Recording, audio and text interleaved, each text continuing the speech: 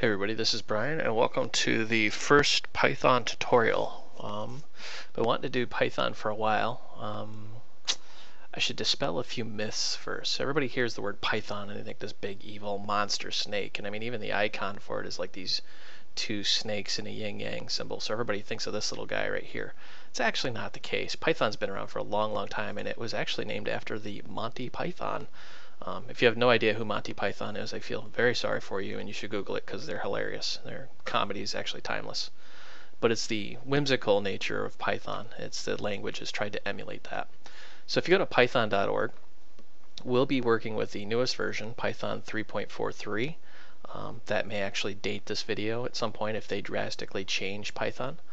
But you'll see it's available for Windows, Mac, Linux, and pretty much everything in between. And it even comes with full source code.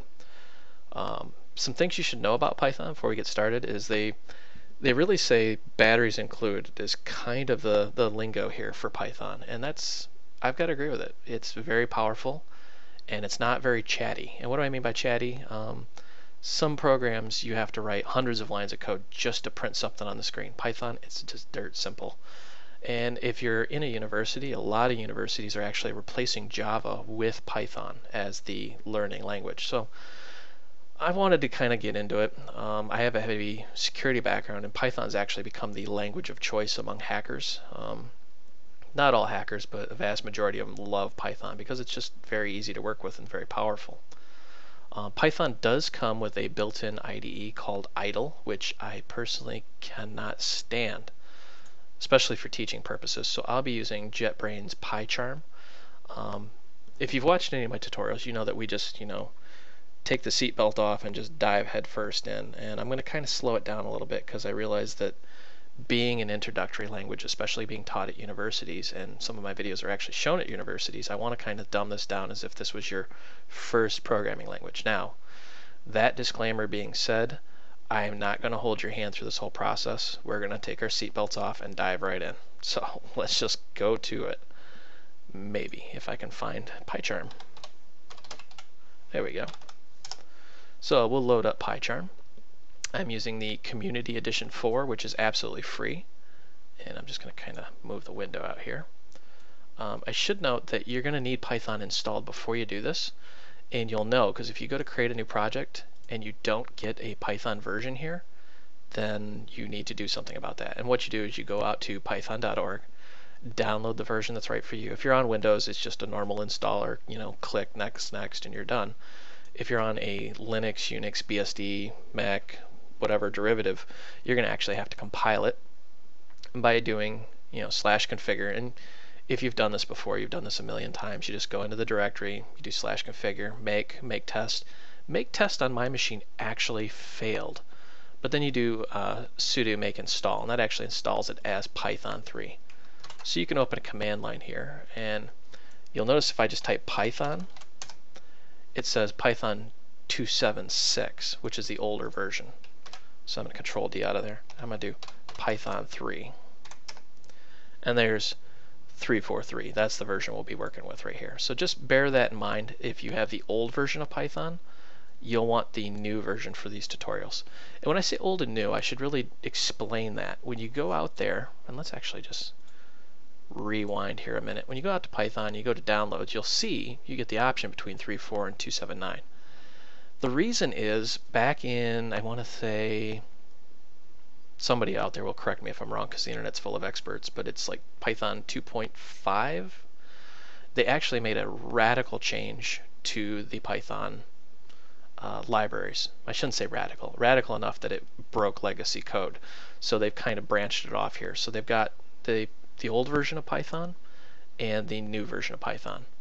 And there's some gotchas. So if you try to use my code with the old version, it just simply won't work because it doesn't understand what you're trying to tell it. So just bear that in mind. You'll need the newest version.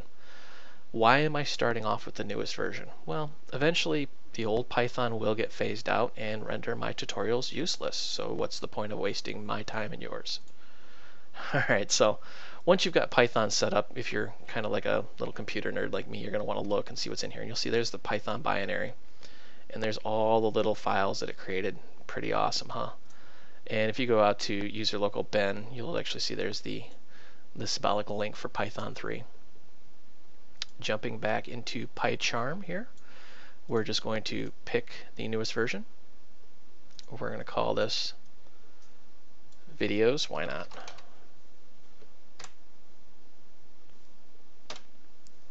And hit create. And ta-da, there's PyCharm in all its glory. I'm going to resize this a little bit here. Now, I know I'm probably going to get a million messages saying, why are you using PyCharm? There's better IDEs out there. You know, I tried a few of them, and I wasn't impressed with a couple of them, so I really liked PyCharm. I don't know what it is. I'm not in any way affiliated with their company at all. I haven't even bought the product. I just really like the IDE. All right, so first thing we're going to do is make a Python file, and we're going to call this, we need a descriptive name. Let's call it video1, because this is our first video. And you see this author root shell. Well, that's my username on my computer, so I'm going to change that for future tutorials. And it puts that in there automatically for you. Now, we are going to do the obligatory Hello World program. And what do I mean by obligatory? In every language, your first introductory program is Hello World, where you literally just print Hello World on the screen, and it's this big, awe-inspiring thing, and there's harps and kittens and rainbows, and don't expect fireworks. It's actually pretty fast in this one. You just do parentheses and then quotes, Hello World. And we are going to actually right-click here and run video 1, and you'll see down here, Hello World. And that's actually why I chose PyCharm, because it's very easy to see what's going on. There's no magic behind the screen, and you can see everything that's going on here. And if there's an error, it'll print it out, you know, pretty plain English here. If you try this and you get an error message, it's because you're running the old version of Python, which is expecting something like this. Hello World. Which, as you can see, it's saying, hey, you know, end of statement expected. Now, if you don't know what a statement is or any of that, you're very new to computers. Don't worry, we're going to cover all this in future tutorials. That's it for this tutorial. Like I said, painless, no fuss, no muss. We're going to dive into these head first, and you really should go out to my website, voidrealms.com, and click on tutorials. And it's not there yet, but I will add a Python folder in here, and the source code for this and all the other tutorials I've done are out here. Also, visit Facebook and join the Void Realms Facebook group. There's like 200 programmers in there, so if you have questions, instead of emailing me and waiting 6 months for me to find your email, it's much easier just to say, hey guys, I got a question. Well, thanks for watching. I hope you found this educational. Hey everybody, this is Brian. Welcome to the second Python tutorial. We're just going to jump right back on in here. If you watch video 1, we did the Hello World program. We're going to kind of continue on with that. Make a new Python file here, and we'll call it the very descriptive video 2. And like I said in the intro, we're going to cover this as if you're very new to programming. So if you're a veteran programmer, you can probably fast forward through a lot of this and just kind of pick up the highlights. There are a couple little things, and I'll try to point those out. So in every program, you need to leave comments. And a comment is this, just a comment. It's you letting yourself know what you're doing. At some point, you're going to get stuck. You're going to write some big, long function, and you're going to want to write a comment saying, hey, this is what I did. The comment is not processed by the Python processor, if that makes any sense. Meaning, it's just a note for you. The program doesn't care, so you can type literally anything you want. Probably best to put a descriptive note. Comments are good, so always keep that in mind. We're going to save this little guy here. Now, the core of any program is a variable, and I'm sure your instructors, if you're in a university, have said, you know, a variable is this sector of memory that a pointer points to, and your eyes start glazing over and you start thinking about playing hockey or video games or Call of Duty or, you know, whatever. All you need to know is a variable is something that'll change. That's the actual literal scientific term for it. A variable is something that will change. In Python, variables are very easy. So we're just going to say, whoops, if I could actually spell first equal, and Brian's my first name. We'll say last equal, and Karen's is my last name. And age, oh boy, I don't know if I want to put this out on the internet. I'm 40 years old, and we're going to actually make a comment here. These are variables. Now, if you try running this, you'll see it does absolutely nothing. It just says we ran and then whatever the name of the script is, and finish with exit code 0. Exit code 0, does that mean it's an error? No, actually code 0 means there was no error.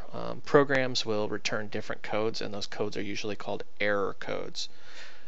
If you have Windows and you've ever seen the infamous blue screen, it's got some big garbly number, that's the error code. So exit code 0 is a good thing. What we're going to do now is we're going to learn how to print things out. We already did the hello world. We're going to say print in all its glory. That's what this tutorial is all about, is printing. So we're going to say print, and we've done the hello world, so that's nothing new. You can also print and do single quotes, hello world. And what's really the difference here? I mean, if let's just run this guy. You can see it both prints hello world. What's really the difference? Nothing, actually. It's just personal preference.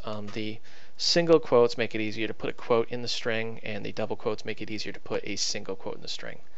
Because let's say you want to say David's cat. Notice how, oops, yeah, suddenly now we got an error. Unresolved reference cat. You'd have to put that inside of double quotes. That way it doesn't process this single quote. So if we run this again, you should see, yep, David's cat. So that's really all you need to know when it comes to that. My personal style is I typically do double quotes. You can change it however you want. So what happens if we want to print out a variable? Well, you may have already guessed. The reason why I use PyCharm here is it has this thing called IntelliSense. You see this little pop-up that keeps appearing? That tells you basic structure of what it's expecting. You see print, object, separator, end file, flush. While I won't really get into that in this tutorial, you just know that what it's expecting is some object. Everything in Python is an object, as an object-oriented language. So we're going to say first, which is the name of this variable up here.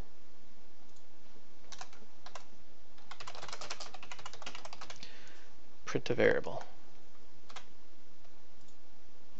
And you see there's Brian, our variable. Now what happens if you want to print more than one variable at a time? We'll say print, and you can say, oops, first plus and plus last. I mean, you can do that. And a lot of people do that exact same way, and you see there's my name, Brian Cairns.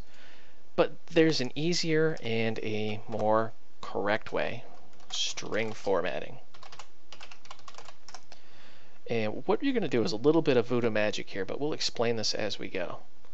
We'll say print, and you're just going to do your quotes, and you're going to say, my name is, and you're going to do a %, and an S, which represents a string. I am %d for decimal, years old. Now, I'm going to save this and run it just to show you what happens.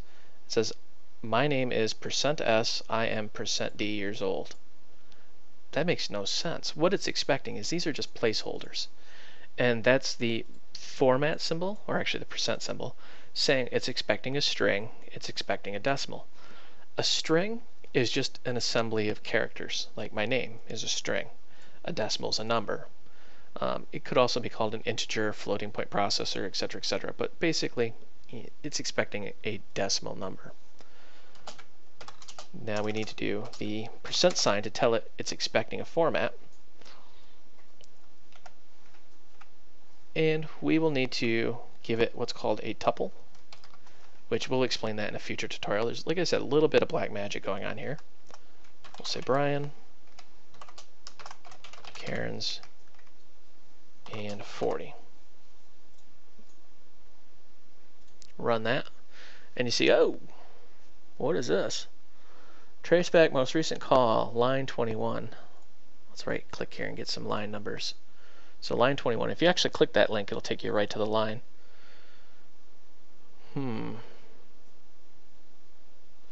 A number is required, not str. That's what's going on. This is an error, and I want to kind of walk you through this, because when you're sitting at home and you're typing away on this, you'll make errors and mistakes, and it won't line up with the video, and you're going to go, well, what'd I do different? I kind of wanted to explain this. Traceback, that basically means it's going to trace back in the code. The file is the file we're actually running. The line is the line number, line 21. And if your cursor's up here in PyCharm, you can actually click it and it'll take you directly to the line. And it'll say in module, something we haven't covered yet. And that gives you the actual code, print blah, blah, blah, blah, blah. The type error, %d format. So we're looking at this guy right here, %d. Is a number required? You know, a number is required, not a string. So what it's really expecting is a number. Now suddenly it runs. My name is Brian, I'm 40 years old. Little mischievous on my part. I apologize if that was a little bit confusing, but I want to get you used to making mistakes. Part of learning is making mistakes and fixing them. People get very frustrated when they make a mistake. I want you to make mistakes. All right, so let's explain this code and let's really understand what this thing's doing. We have a string, you know, just a collection of characters, and inside that string we have some special things going on here. We have these formatting characters, the %s and the %d, meaning it's expecting a string and a number. Then we have the % saying, hey, we are formatting this string, so it's going to look for the %. And we're handing it a tuple, which is a list, basically, or an array if you're used to other languages, which is, think of it like a collection of objects. It can be numbers, letters, other objects, things of that nature. And we've got two of them in there, Brian and age. Now we can actually substitute that with, you guessed it, variables, first and age. These are the variables that we declared up here, first and age. Let's run that again, and you'll see, sure enough. And we can even modify this again.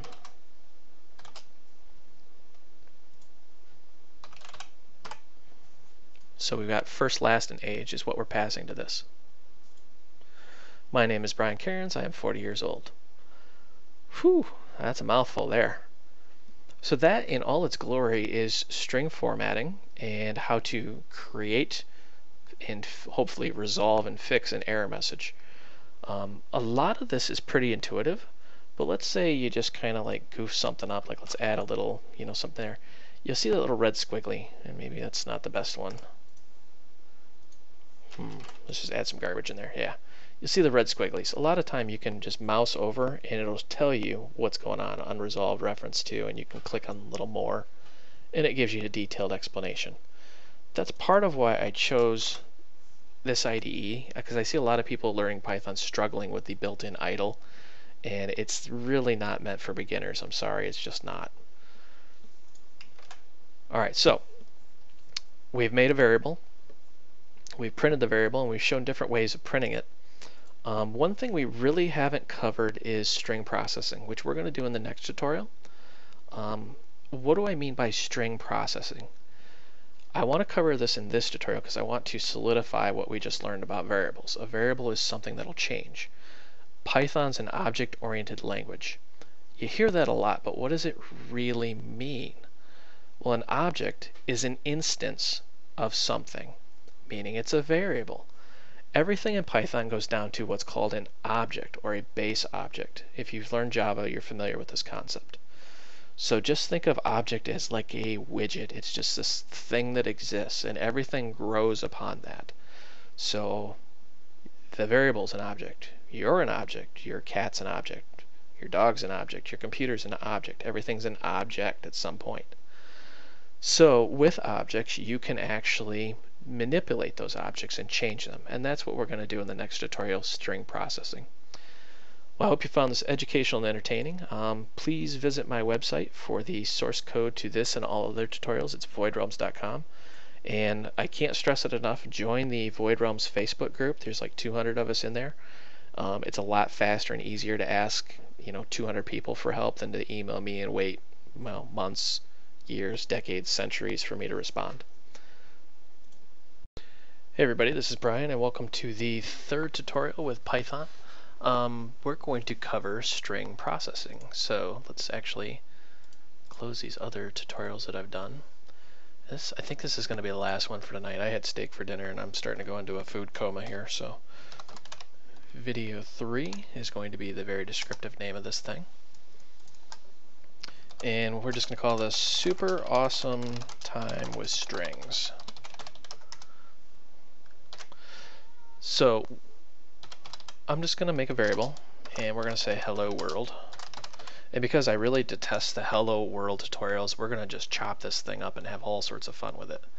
So we know what a variable is. We understand that a variable is something that'll change. We understand that things in Python are objects, and with objects we can do things.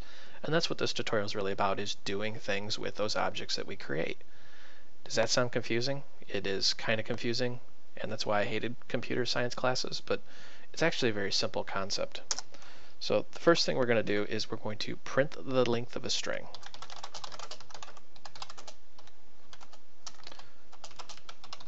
And my super awesome spelling ability, we're going to print, and we're going to say string is %d bytes long. And you remember this from our last tutorial. Now we're just going to say len, well, maybe len str, and str is our variable. So we're calling the len function. We'll cover functions in future tutorials, but a function is just a collection of code that runs inside of a scope. Super confusing, I know, but it'll be very clear once we get there. And we're going to just print this out. So let's run this. The string is 11 bytes long. Now if you want to pause the video and count that, I can guarantee you it's going to be 11 bytes. Don't include the quotes. Now we're going to make that uppercase.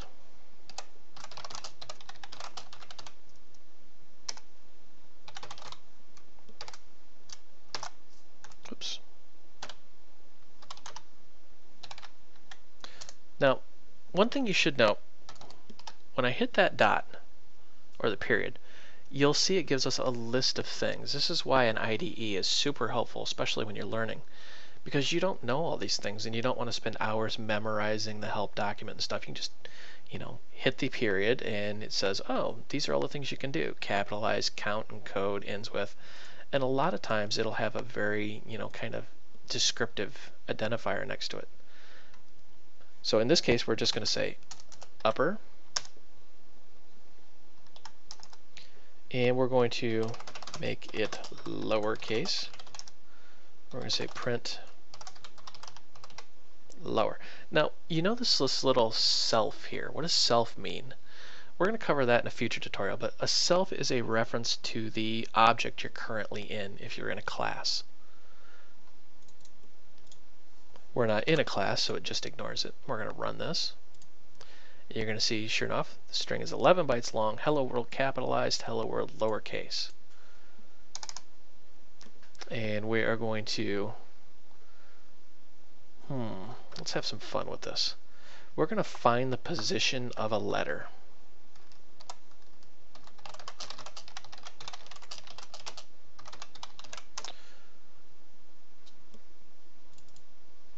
Actually, let's change that to index. We're going to find the index of a letter. Now, what do I mean by index? Think of this as a list. There is 11 bytes in here. The list is zero based, meaning this is position 0. I don't know if this is going to show up on the video. Then 1, 2, 3, 4, 5, 6, 7, 8, 9, 10, 11. Because it's 0, if we call 0, we're going to get the letter H. If we call 1, we're going to get the letter E. We don't know where that is and we want to find it. So let's say we want to find the position of the first O. So we're going to print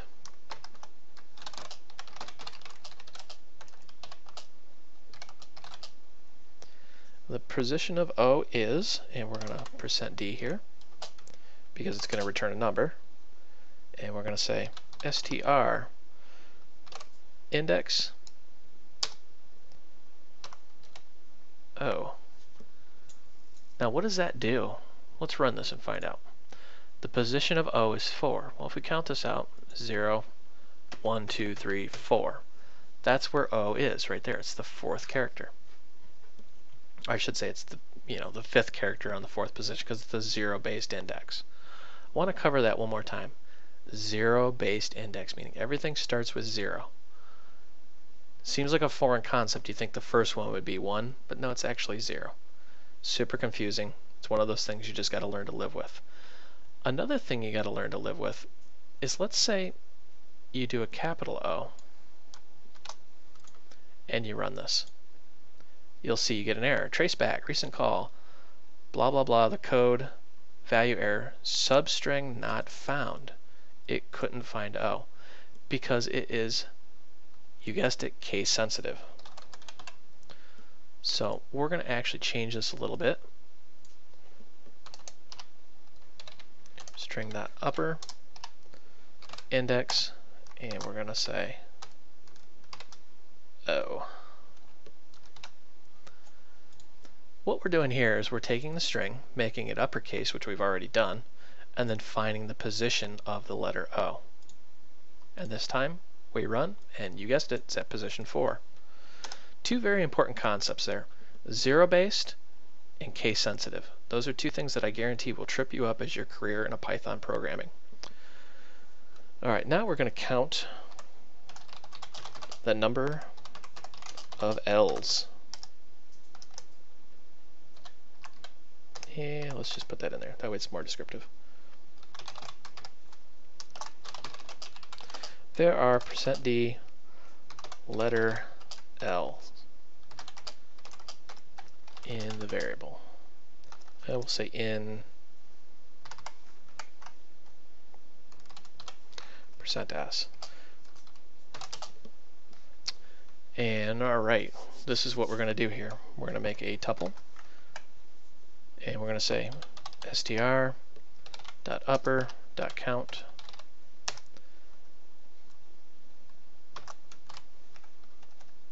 and you guessed it, we also need to give it the variable, because what we're doing here is we're going to say there are however many letter L's in the, and then we're just going to print out a string. There are 3 letter L's in hello world. This might look confusing, and I want to explain this a little bit just in case you're sitting there scratching your head. What we're doing is we're string formatting like we've done in the previous examples, and we're making a tuple. Remember, a tuple is just, it's a list of objects. Tuple and list are not used interchangeably. We will cover this in a future tutorial. The difference is a list can be modified, a tuple cannot. Now, the first item in the tuple, think of it as like a book. You're on page 1. The first thing is, well, we're taking the string, making it uppercase because remember searching is case sensitive, and we're counting the number of letter L's. Or number of letter L's? Boy, I am tired. We're counting the number of L's. The second one in our tuple is just the variable itself because we're going to print that out here. That's how we get there are 3 letter L's in hello world. Now we're going to do some slicing. What is slicing? Think of this string as a loaf of bread, and you want to slice this into certain chunks. Like you want half the loaf or a third of the loaf or just one little slice. We're going to print str, and then we're going to do these brackets here.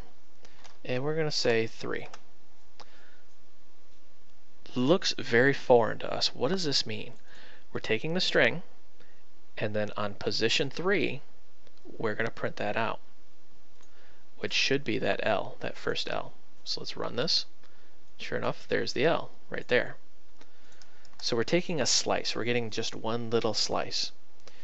And then we're going to just play around with this and just get really insane with it. We're going to say we want 1, to 4. What this means is we're going to start at the first position and we want 4 characters. Let's run that. Or I'm sorry, we want to go to the 4th position there. Nope, yeah, we did. Let's go to 6 just for more descriptive purposes. Yeah. Pretty simple, pretty easy to understand. Now we're going to go print.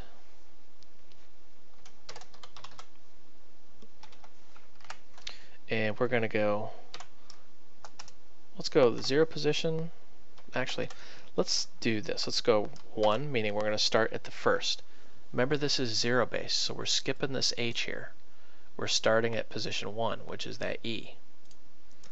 And we're going to go to the length of the string.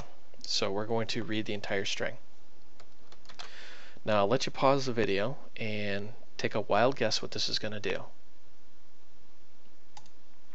If you said it was going to print the entire thing minus the first character, give yourself a gold star, because that's exactly what it did. Now, whoops, we want to split this. Splitting a string is very handy. Like, let's say someone gives you a name and you want to split it into 2 variables. So we'll say name equal, and we're going to make a new variable here, Brian Cairns, and just, you know, type your name. You don't have to use mine. And we're going to print, and we're going to say str split, whoops, and we're going to split based on spaces. So what this is going to do is it's going to actually create a new object. I believe it's going to create a list, and it's going to use the space as a splitting point, meaning if it's not a space, it becomes its own unique object. Whoops, help if I did the right variable. There we go. So you can see now we have a list with Brian and Karen's inside of it. To kind of solidify that, let's say my list equal name split, and we're going to split on the space. And let's actually just print out my list. It's going to print the same thing, but we're going to say print, and we're going to get just a little crazy here. My first name is %s, and my last name is, you guessed it, %s, and we're going to format that.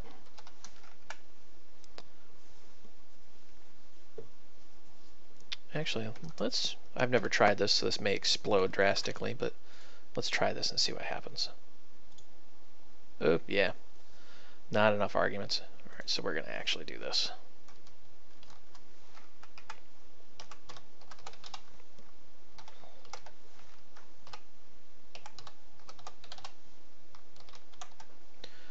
So what we're doing here is we're creating this list, which creates 2 unique variables because we're splitting the string into 2 different things. Remember, the split point is the character we defined. In this case, it's a space.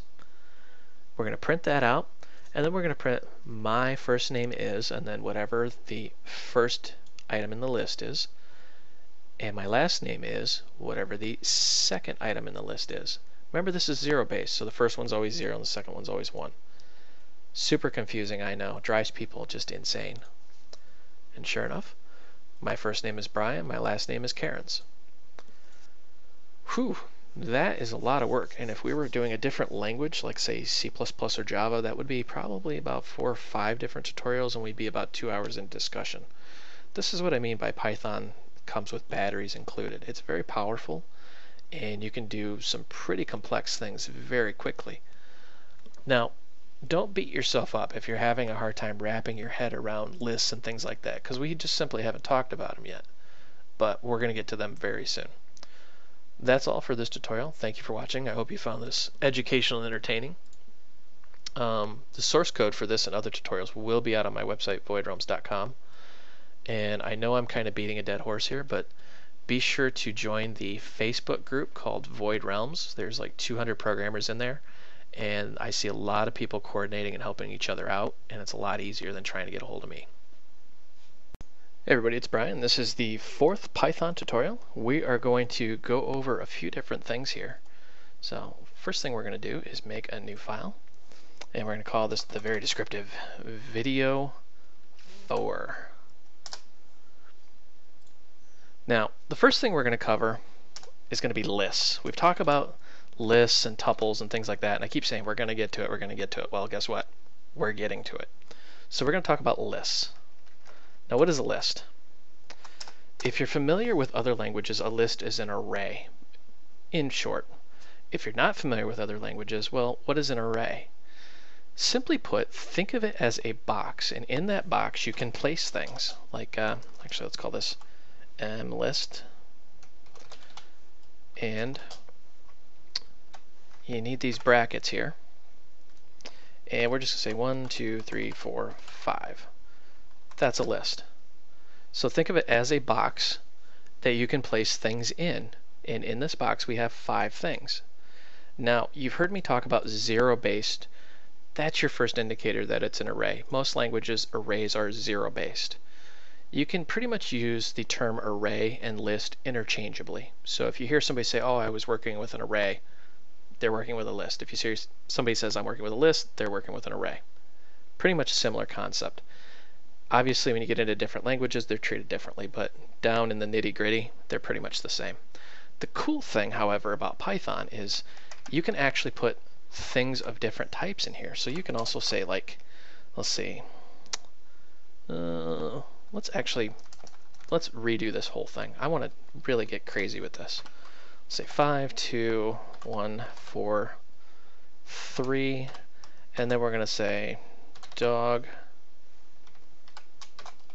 cat, and yeah, why not bird, because I can hear my girlfriend's bird in the background squawking away. I don't know, can you guys hear that on the video? That's like super loud. I can hear it through my headphones. Anyway, so we're just going to print the list.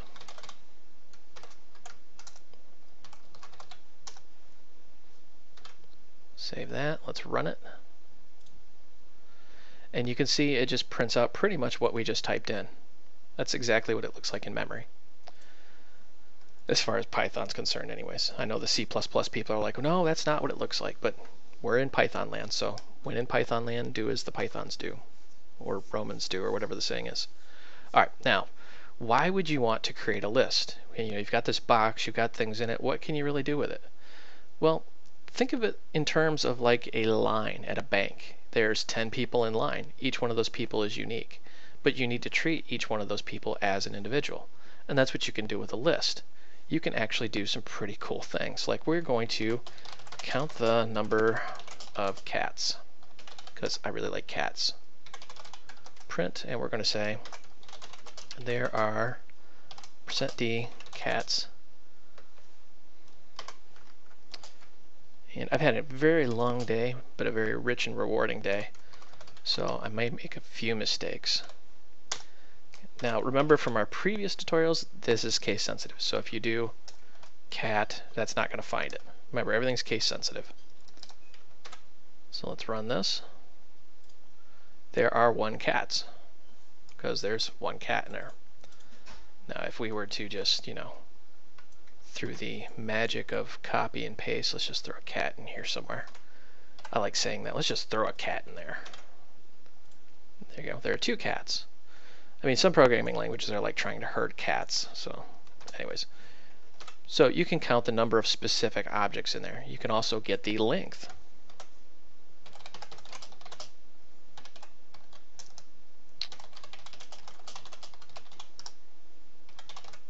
Whoops. And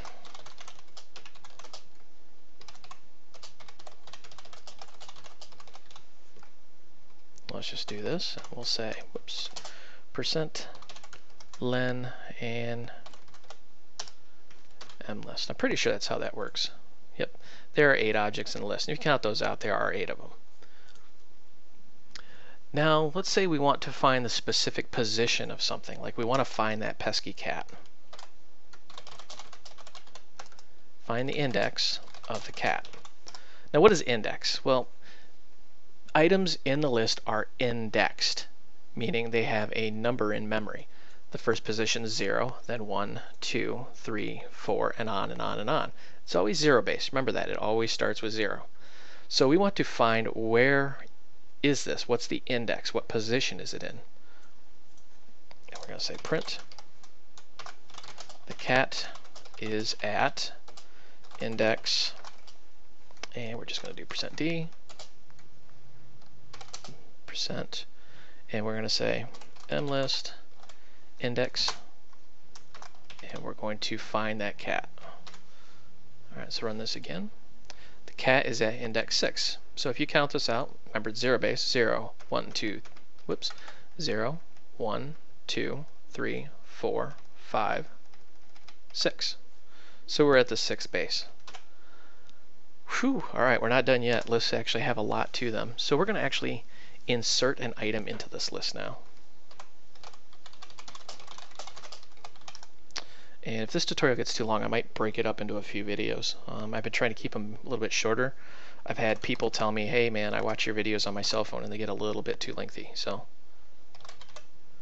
insert, and we're going to insert at position 2, or I should say index 2. We're going to insert a fish. When was the last time you really wanted to insert a fish into anything? Really think about that. All right, so we're going to now print out the list and see what happens here. And you can see at position 2, remember 0 base, 0, 1, 2, we now have a fish.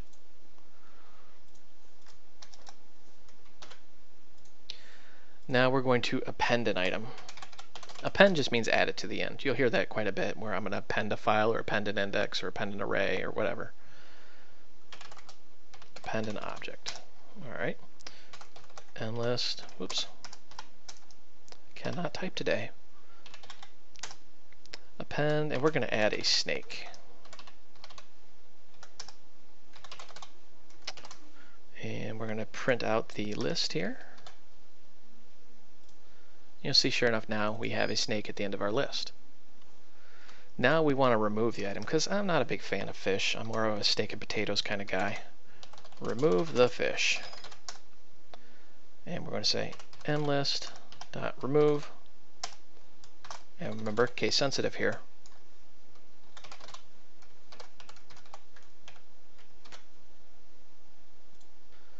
And now the fish is now missing. See? Now let's get a little crazy here. Let's say we want to reverse this. And we're going to say, let's see here, mlist.reverse. And then we're going to print it out.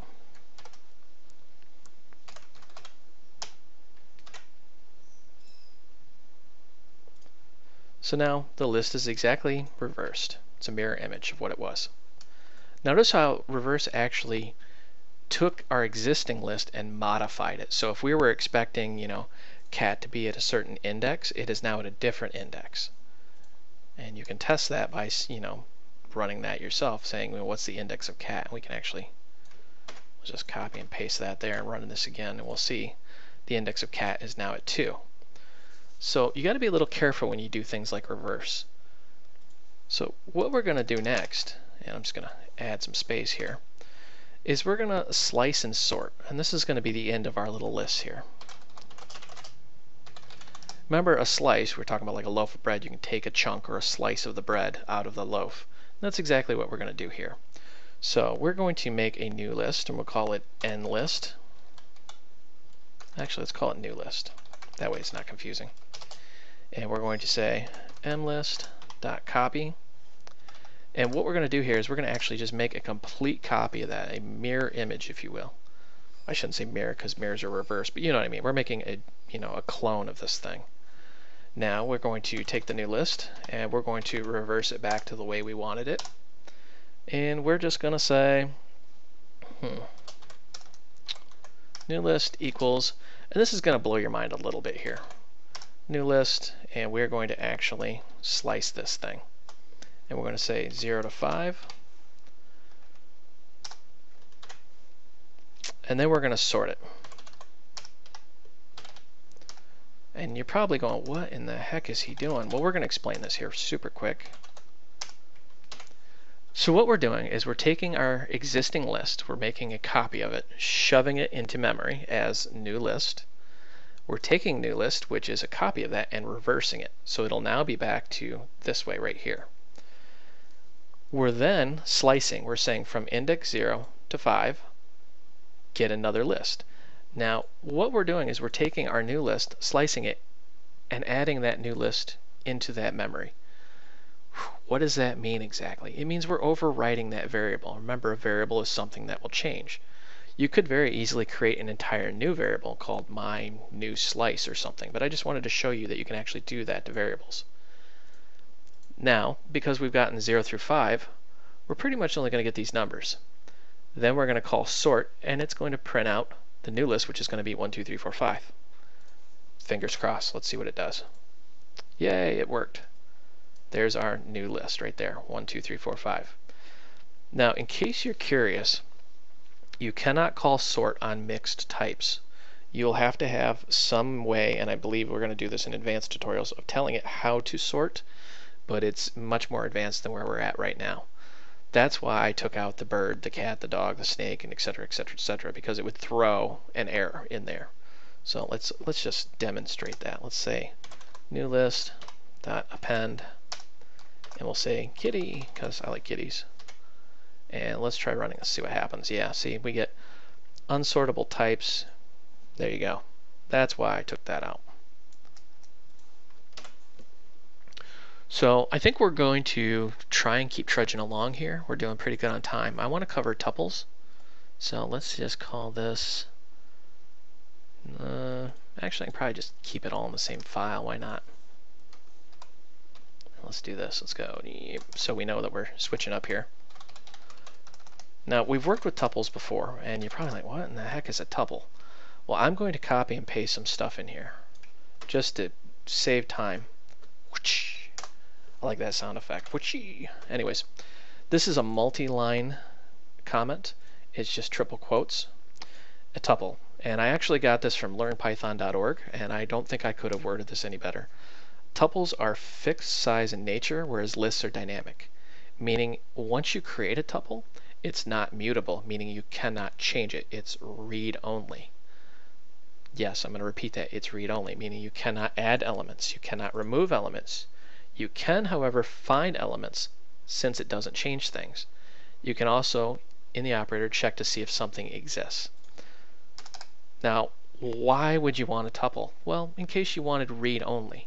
You'll notice a lot of the functions we've been passing things to are tuples. We're passing read-only information. We don't want that function to modify the information we're passing it. So let's just make a tuple here, and we'll call it my tuple. And the syntax for this is very scary. Are you ready? We're just going to go 1, 2, 3, 4, 5. Notice that's the difference right there. A list has the brackets, tuples has parentheses. That's it. That's all there is to it. Now we're going to print it out. We're going to print my tuple just so you can see. At the very end, 1, 2, 3, 4, 5. And well, let's just add tuple. That way we know it's different. There we go. So that's our tuple. And you can even see in the little window here the list versus the tuple indicator. So you can plainly see they're different. Now, as you'd expect, because this is not mutable, meaning we can't change it, when you hit the period after the variable name, there's a lot less options here. We can count and we can index, which we've already done in lists, and they're the exact same syntax. But that's pretty much it. I mean, you can iterate over them, but that's pretty much, you can't really add or insert or anything like that. So you can say, you know, let's just do it. Print index of 3 is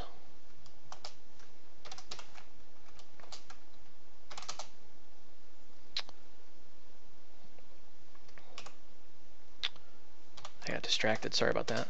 It's going to happen from time to time. Oops. Let's run this. So the index of 3 is actually 2 because remember this is 0 based. So pretty much everything you've learned with lists, you can apply that to tuples minus anything that's going to modify that list. You can't add, you can't remove, You can't modify the item, etc., etc. One thing I probably should back up here. Let's actually just do this. Modify an item in list. How would we do that? So let's say new list. We're back in list mode. Sorry, we had to back up here for a second. And you can access it by its index, and this is why index comes important. So we're going to take that first item because it's zero base, and we're going to say LOL. Why not? Just, because it's been one of those days. I hear my daughter say that all the time. LOL, LOL. And when we run this, you'll see, because we've reversed, it's our last list, there's LOL. So that's how you would modify an existing item. You call it by its index. Now if you try to do that with a tuple, let's actually just, through the magic of copy and paste here, and we'll change my tuple, and we're going to try and modify this tuple here. What do you think is going to happen? Yep, tuple object does not support item assignment, meaning we cannot modify this. And I'm actually going to leave this in the file. Bad, will not work. And I'm going to comment this out here. Just to kind of solidify that a tuple cannot be changed. Whew, you think we're done? Nope, we're not. We're going to cover dictionaries. Now what's a dictionary? Did I spell dictionary right? We're going to say that I did. I had eye surgery, so I no longer need glasses, and sometimes things get really blurry, and if I stare at a word too long, it gets very blurry, so forgive me if that's misspelled. Alright, so what is a dictionary? Think of a dictionary as a list on steroids. So we're going to say ages. And we're going to say ages is, and we've got yet another type of bracket. I don't know what that's really called. I'll call it a bracket. Why not? Brian. And then we're going to add a semicolon, and we're going to say 40. And then a comma. Notice that comma separates things. I'm going to say Heather, which is my daughter. And she's 22. And we're going to print print eye surgery. I'm going to blame everything on the eye surgery from now on. In case you're wondering, eye surgery was expensive, but it was well worth the money. I actually did a video on it. If you haven't seen it, I recommend you go watch it. Alright, let's run this, and at the very end you'll see here is our dictionary. Now what's going on here? This looks a little different. We've got these brackets. We've got a string and an integer separated by a semicolon. Well, what's going on here is we're actually assigning our own indexes, or keys as they're called. To kind of solidify that, we're just going to print ages.keys. So we're only going to print the keys. Notice how it returns a dictionary of keys, Heather and Brian. So what we're doing here is we're replacing the index, which this guy right here, the number, we're replacing that with an actual object.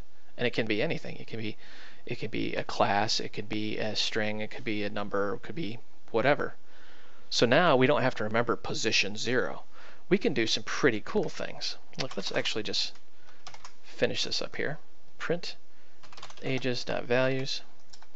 We can also print the values out, and we're going to print ages items, just to give you an idea of what's really going on here. So the keys are there, the values are there, and the items are, well, you guessed it. Now notice how these are tuples. Kind of neat, huh?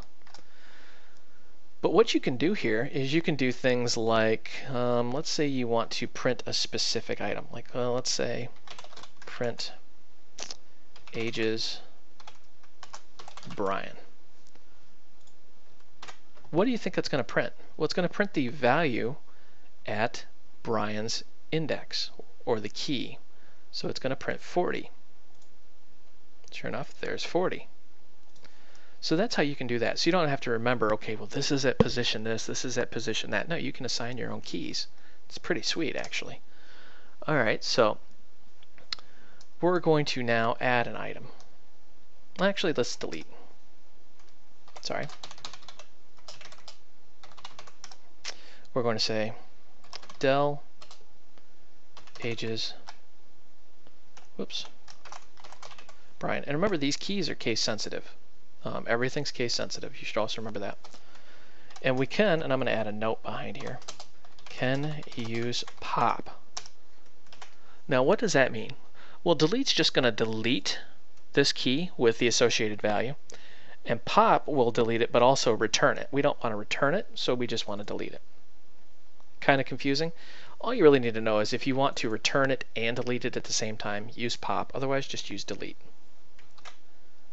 And we're going to actually print this out when we're done. Why not? And now you can see that the only thing in our dictionary is Heather. Well, that's no good. My daughter gets lonely, so we're going to add an item back in. Add an item in. I can tell my eyes are getting tired. That's one thing I didn't like about the eye surgery is now my eyes get like very tired very quickly.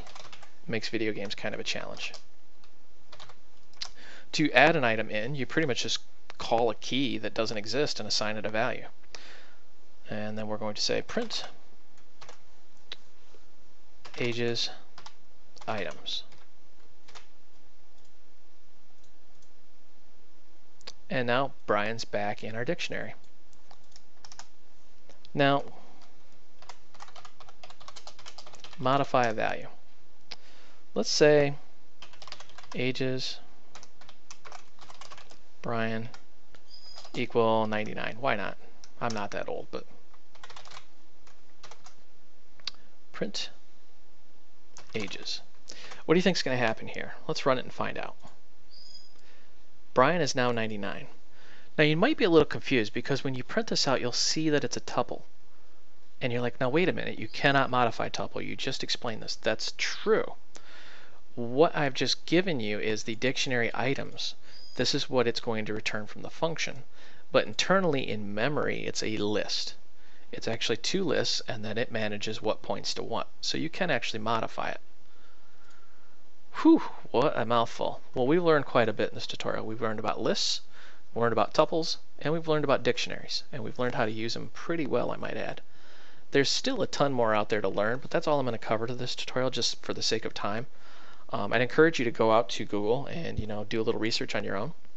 Also, be sure to check out my rest of my YouTube channel. I've got tutorials for other languages as well, and I've got, oh my gosh, almost 5 million views. I haven't looked at this in a while. Man, my website is run off donations. So imagine if everybody that viewed donated $1, I would be retired. Anyways, voidrealms.com. I haven't put it up yet. I've been really busy, but you can find the source code for this and other tutorials. And there is a Void Realms Facebook group with almost 200 of us in there. I'm hoping to grow that because I see a lot of collaboration and people just helping each other out. Well, that's it. Talk to you later.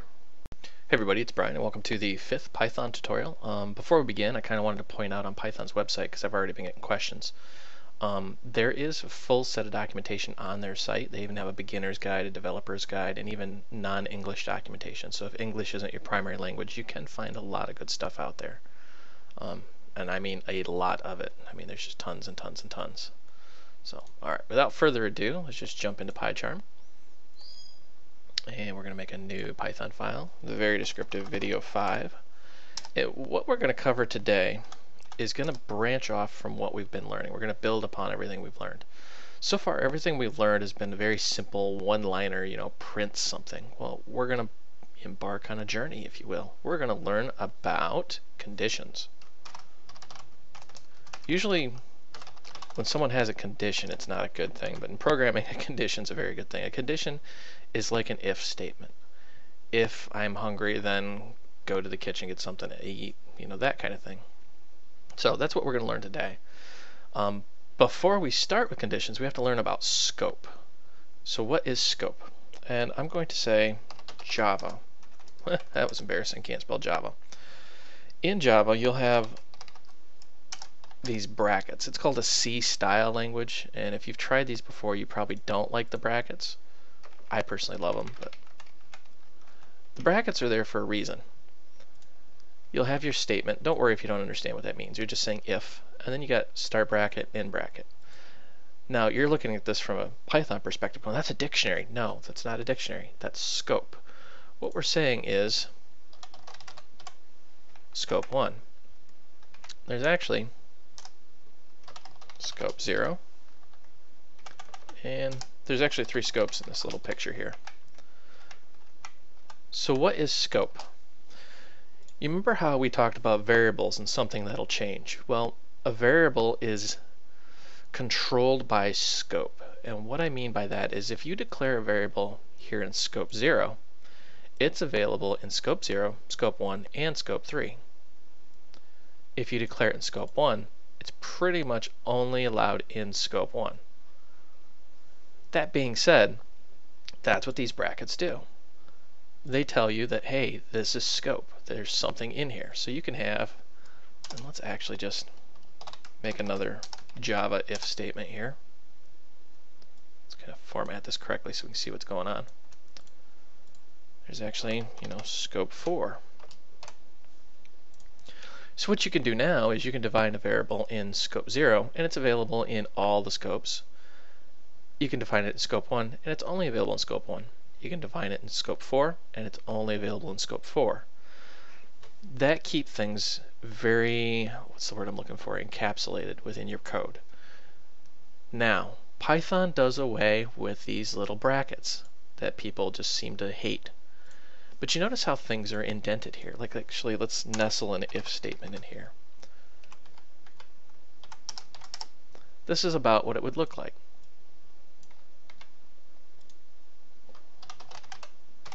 So now we've got 5 scopes. You're probably going, why is he showing me Java? This is a Python tutorial. Well, I'm doing it simply because these brackets are very illustrative of what's going on. You notice how things are indented, and you get this little line in PyCharm that shows you the indentations. Python does not have these brackets. Python works with what's called white space. Uses white space specifically for scope. For example, let's get rid of these little brackets here. And you begin to see what a Python program would look like.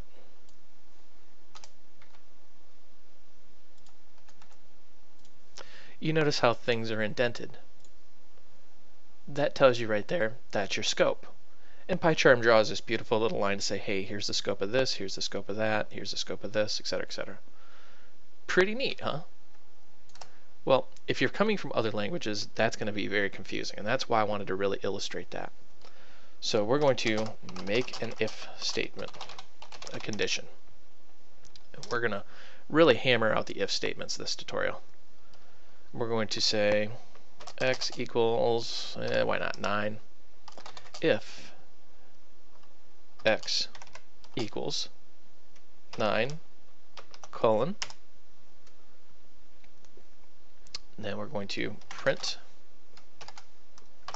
9 is here. Now, there's some things you should be aware right off the bat. Notice how the double equal sign, if you have a single equal sign, you're actually assigning a value. You're saying x is now 9. We want double equals. That's how we say if it is equal to. We're not saying it is equal. We're saying if it is equal to. A little bit confusing, but you gotta understand that. You need this colon here. And then there's our print statement.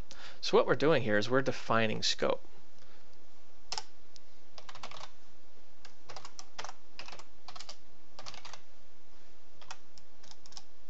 Notice how my little cursor stays on the scope line.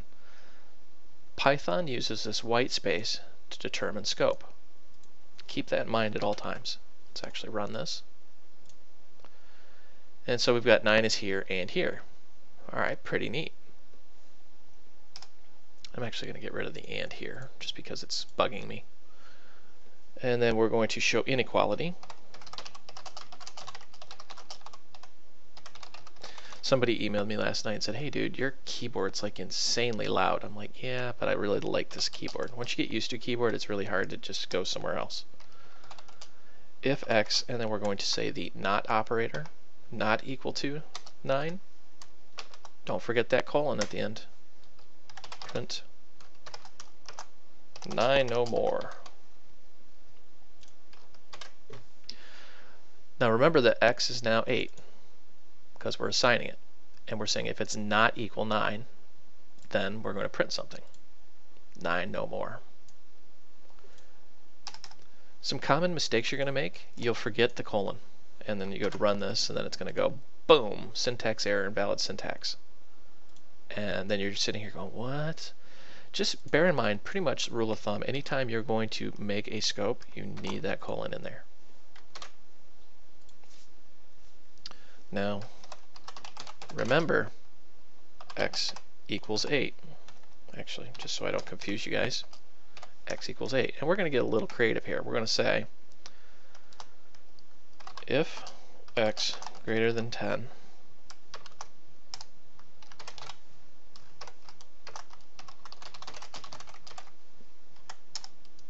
we're going to say else,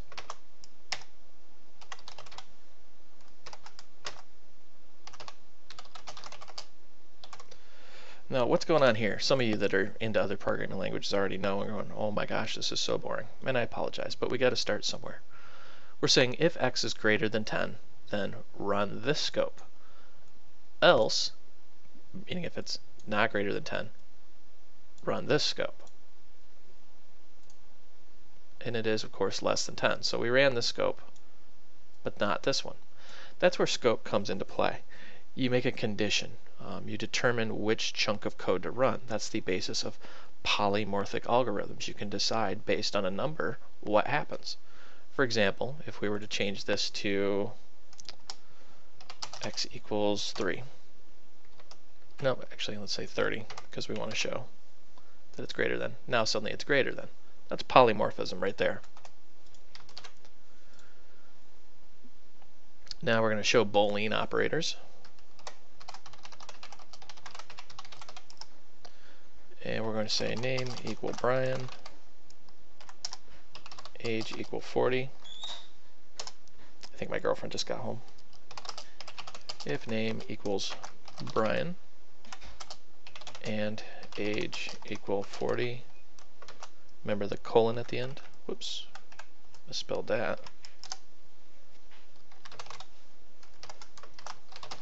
There can be only one. Else, whoops.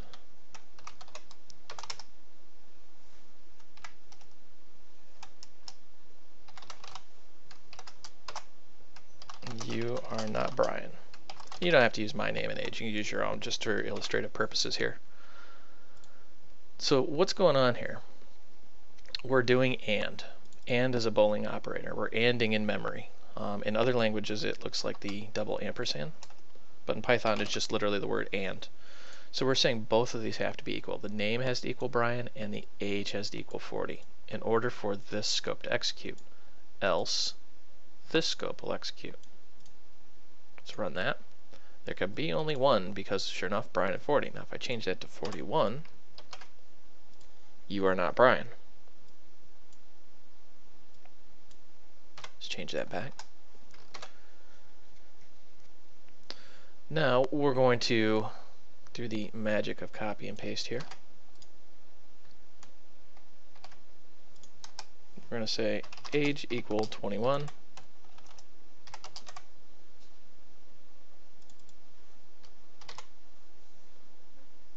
And we're going to do the OR operator here.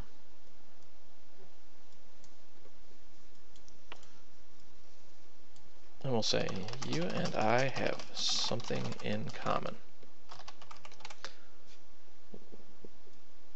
We're going to say, my mouse would quit acting up. We have nothing in common. So we're going to OR here. And in other languages it's this double bar.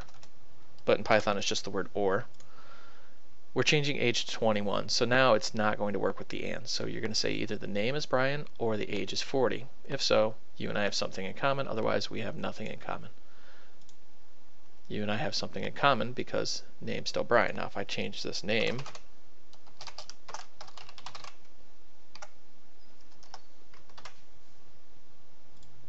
you and I have nothing in common. You can see how that kind of works.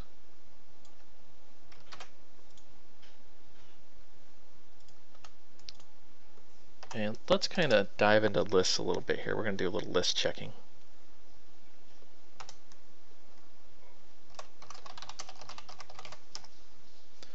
And we're going to say, let's change that variable x to dog, cat, fish. Maybe if I can do that right.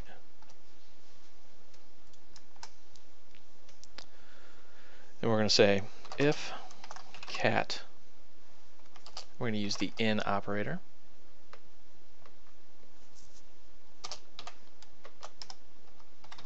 Print,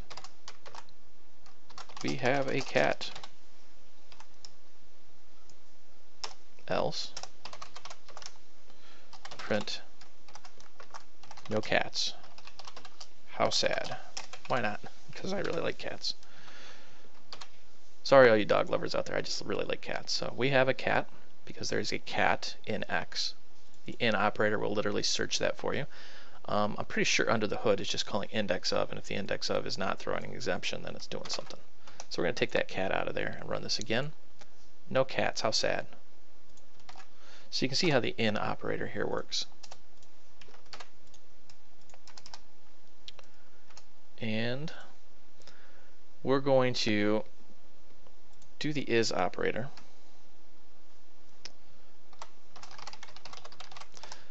Now this takes a little bit of explaining. I'm going to make two lists here.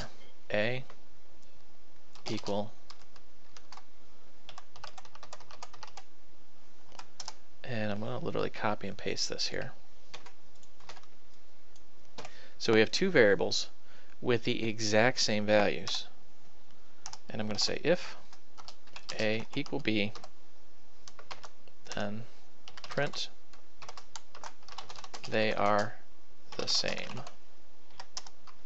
Else print they are not the same. And don't forget your scope there. Let's run this and find out what happens here. They are the same. Now, that's the equal sign. We're going to do is.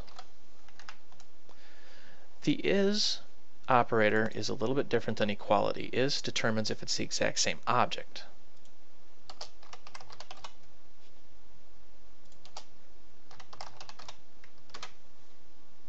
And when we run this, they are not the same object. They're the same, but they're not the same object. What that really means is they have the same value, but they are two different objects in memory. So when you change A, it's not going to change B. Now if you say A equal B, guess what's going to happen? They're still not the same object, because what we've done is we've copied from one to the other. So you can still interchangeably modify those in memory. Pretty crazy, huh? Now, just because I know I'm going to get an email, we're going to say nestled if statements. How do you make a statement within a statement? Well, usually you join an activist group and grow your hair out long and hand out pamphlets at the airport, but we're going to just stick with the if statement here. So let's make I need some more variable names.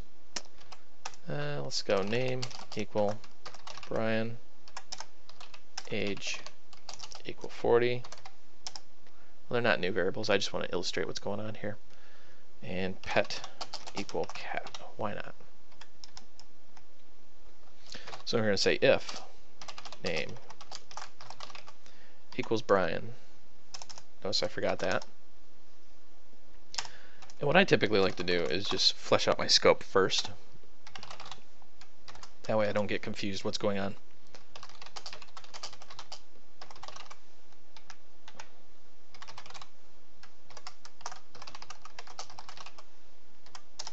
And these don't have to be on the same lines. You can space things out. If age equal 40,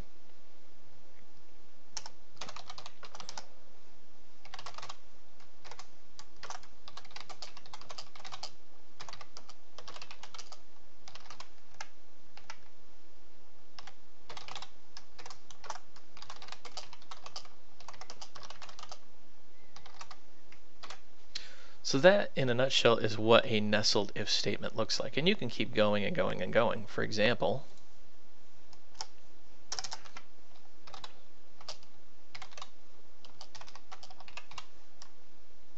oops, if pet equal cat, I like that. You have a pet cat.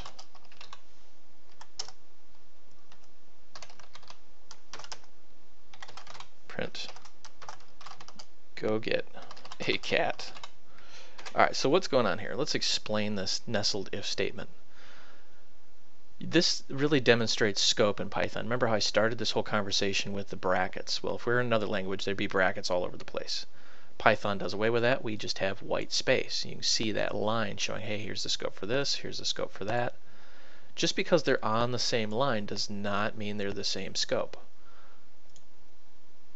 For example, that scope and that scope are different. You have to really know where you're at. Now, why does Python do this? Why does Python make this drastic change from other languages and not follow the brackets, the C style?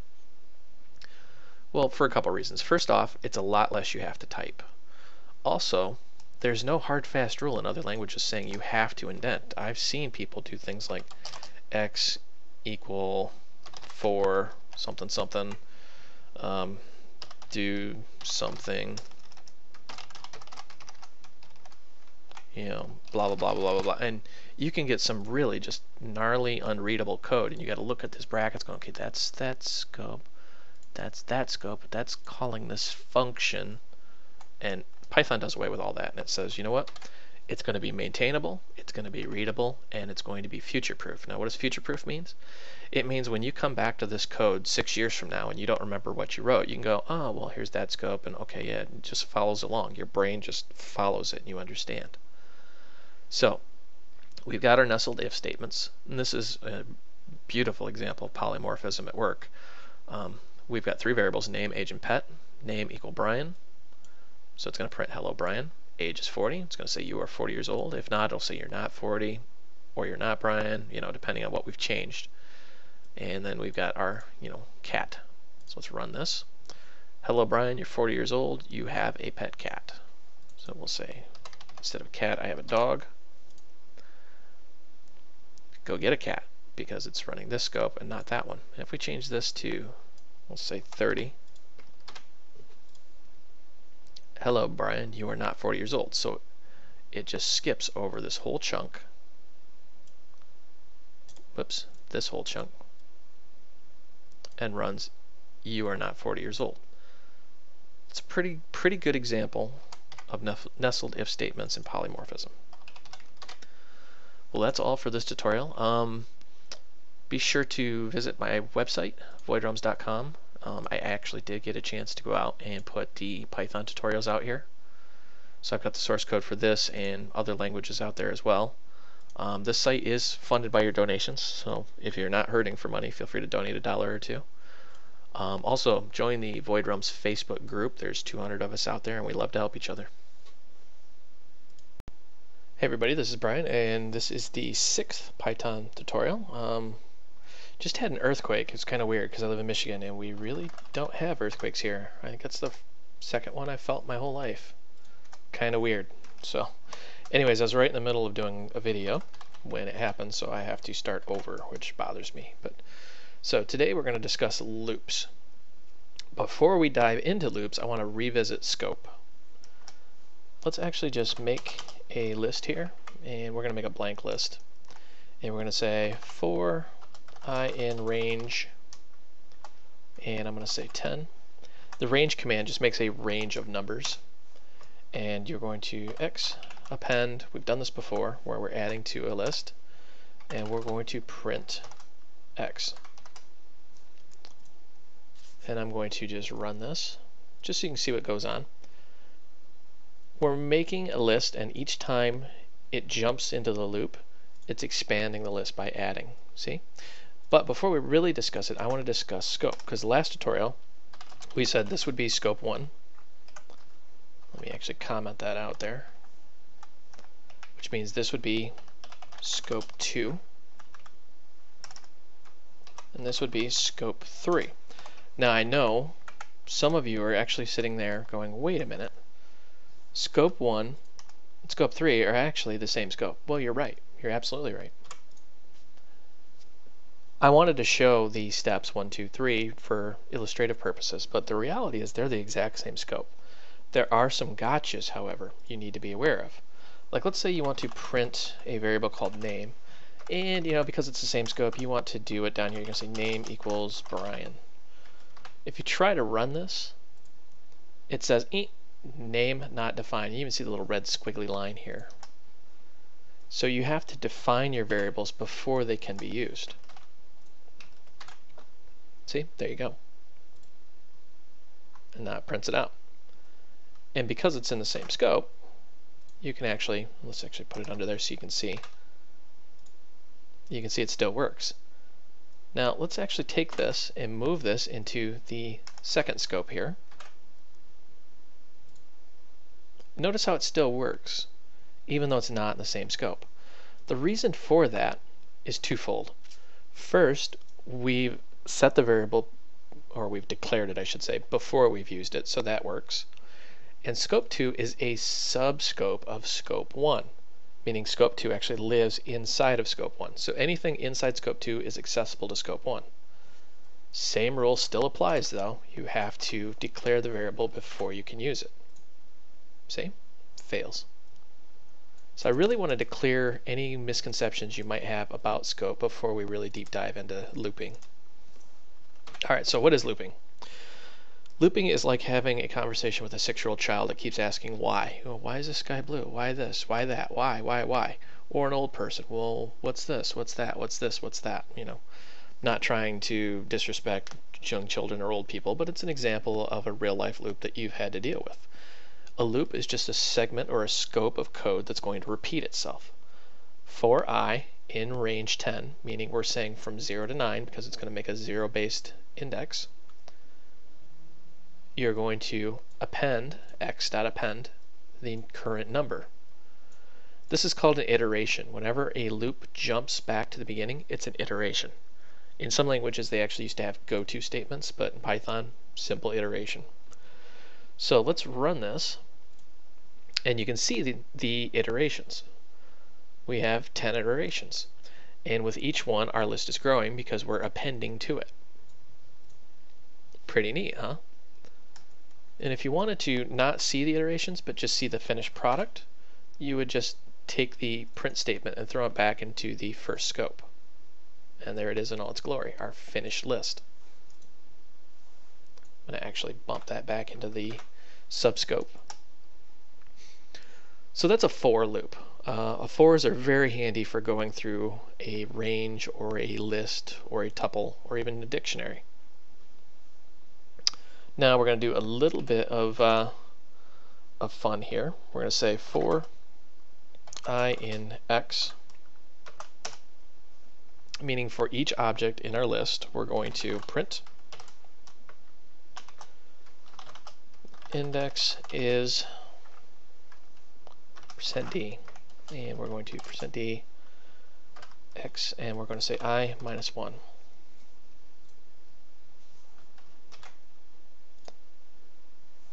The index is 9, 1, da, da, da, da, da, da.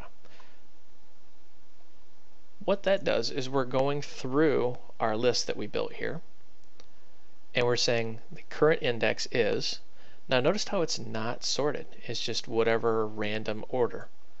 So sometimes you may actually want to sort that and make sure. Now I shouldn't really call that an index, it's a position within the iteration. It's a little bit different. But it does kind of highlight that this is a 0-based array. For example, if you say I, and try running this, now it actually works the way you'd expect it. Index is 0 through 9.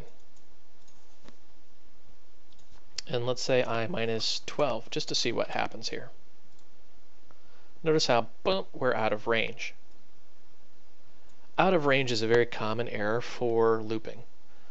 Really what you need to understand with out of range is you've gone out of the bounds. There is no I minus 12 index. Now when you say I minus 1, what's going on here is another common misconception. Because it's a zero-based array, you think, oh, I got to get the position minus 0. No, this is an iteration. The iteration's automatically going to start at 0, which is why this works correctly. So those are some gotchas if you come from other languages.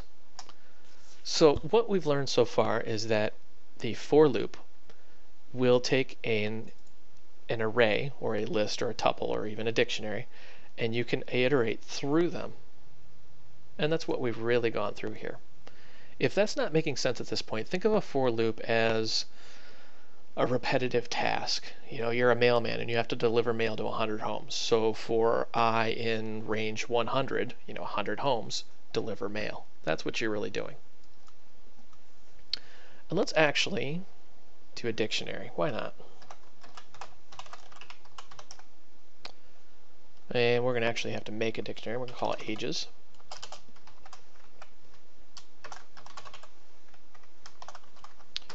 And that's one thing I really like about Python is once you've done it once, it just kind of sticks. It's really hard to describe. You just kind of remember. Python, unlike most other languages, is small enough to actually fit in your head, meaning you're not constantly looking things up.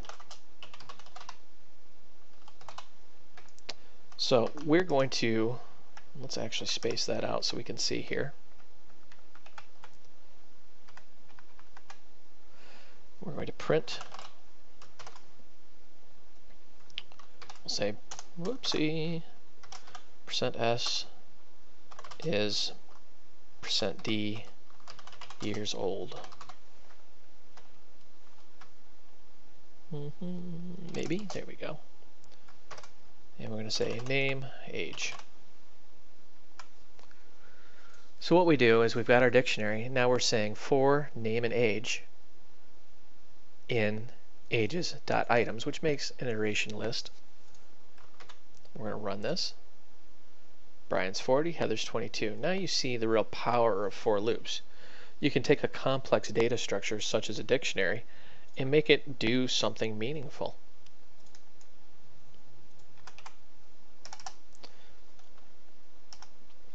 And now we're going to do the while loop.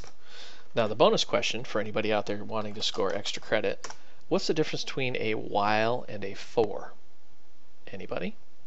Anybody? For will always execute, while may not execute. While true. Maybe if I can spell this. We've got a lot going on tonight. It's prom night. We just had an earthquake. I've got a couple new video games. I just passed my PMP exam. So it's been busy. While true. What's that going to do if we run this? This is another common mistake I see people making in every programming language, not just Python. While true. Well, that variable, because that is a variable, is never going to change. So it's just going to keep going. You've just created an infinite loop. See, it just says too much output to process. And it's still running. I have to stop it. We have to interrupt it. And it just, I mean, there's thousands and thousands and thousands and thousands and thousands of these things. So if we'll say n plus equal 1, we're going to increment n. And we're going to actually just print out n and see what happens here.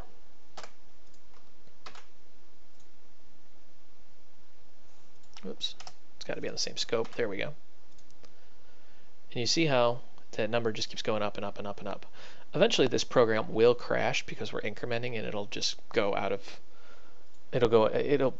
what's the, oh yeah, it's a range check error that'll end up happening. Basically it goes into data types. Certain data types can only hold so much information and eventually it'll get so large it'll just stop. Or, it actually may be wrong because in some languages it'll actually revert back to 0 and start over again. So we can say while n is greater than 10. What's going to happen here? Well, when we run this, nothing happens because n is already 0. So this already is false. That's the difference between a for and a while. A for is always going to have that range that it's beginning with, where a while will evaluate the expression and may not actually execute. So let's actually just go back to true, our example of an infinite loop here. And we're going to actually do some processing here.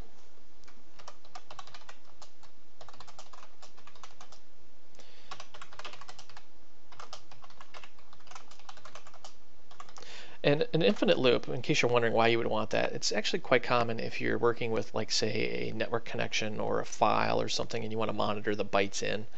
You know, you just want to loop indefinitely until you have some sort of breaking point. That's what we're going to talk about next. So if is greater than or equal to 10, then we're going to break. Break means it jumps out of the current loop. It just literally stops and says, nope, I'm done. And we're going to actually execute that, and we're going to go print finished, wow, I cannot spell, finished looping. Let's run this, and now you see it says finished looping. And let's actually just print this out here. We're going to get a little crazy, actually. We're going to say if n equals 6, whoops, print 6 is awesome. Otherwise, well, actually, let's just continue. And I'll explain what continue does in just a second.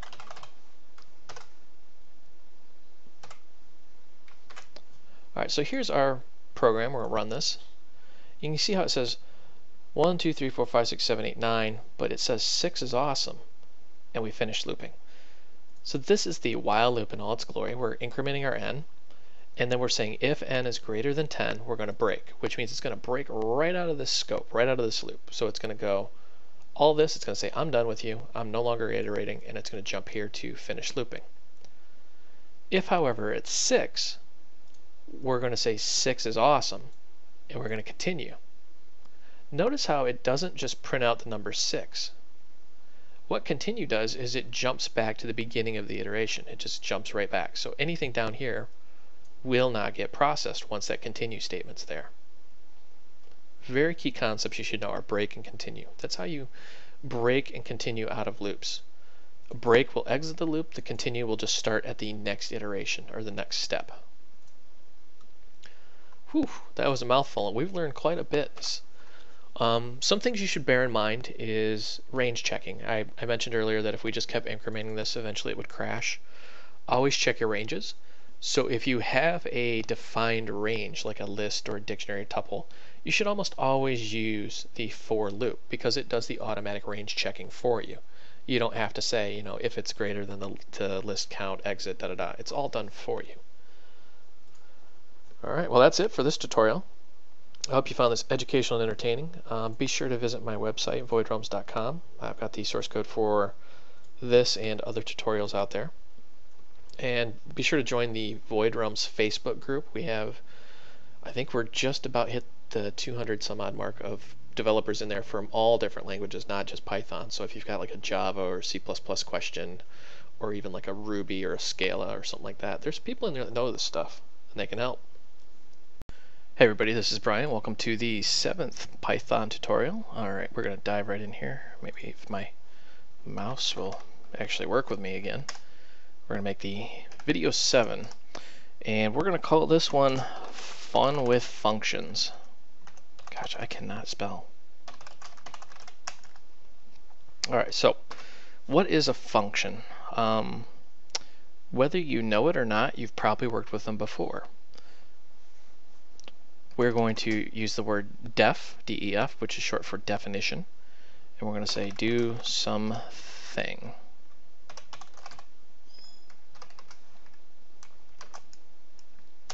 Now, inside of this definition, we're just going to say print hello world.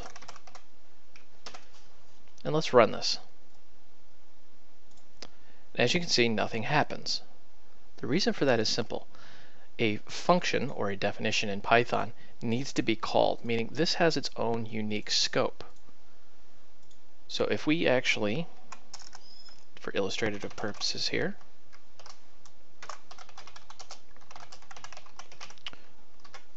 say start a program. When we run this little guy, you'll see start a program executes right here. But this definition does not, because we have to call this. And to call that, you literally just do this. Notice how you have to include these brackets here. There's our hello world.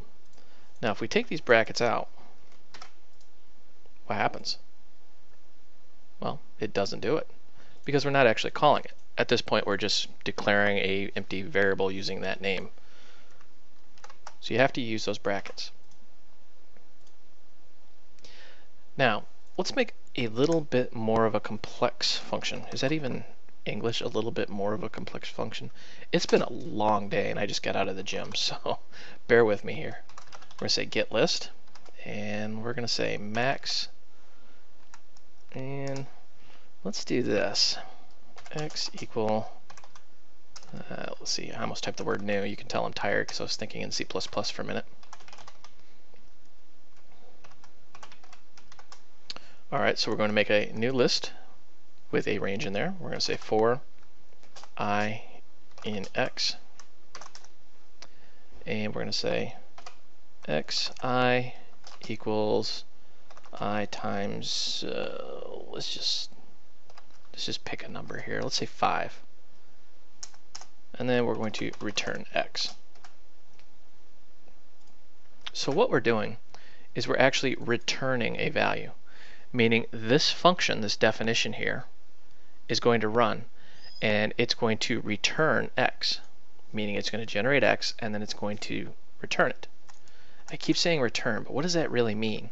So what we can say here is, we'll say my list equal get list, and we're going to say 20, and then we're just going to print my list.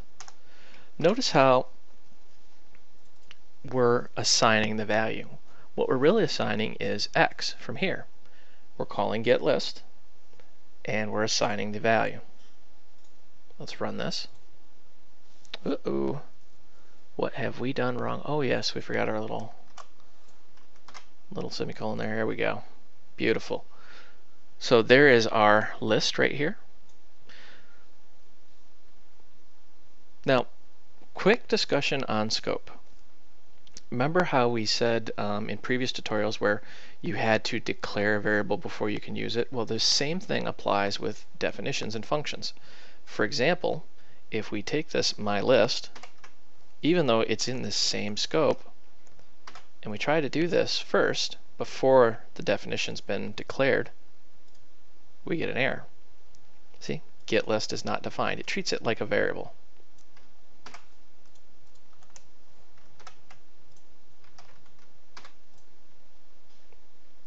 Pretty neat, huh?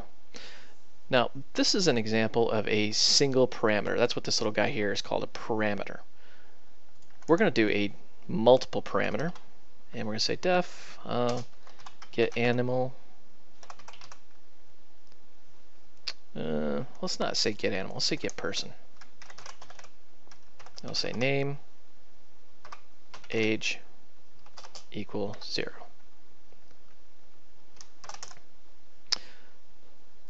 And we're just going to print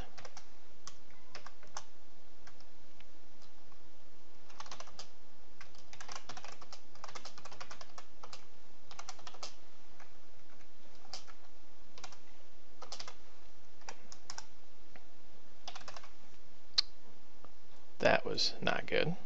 You can tell I'm tired. And we're just going to say print.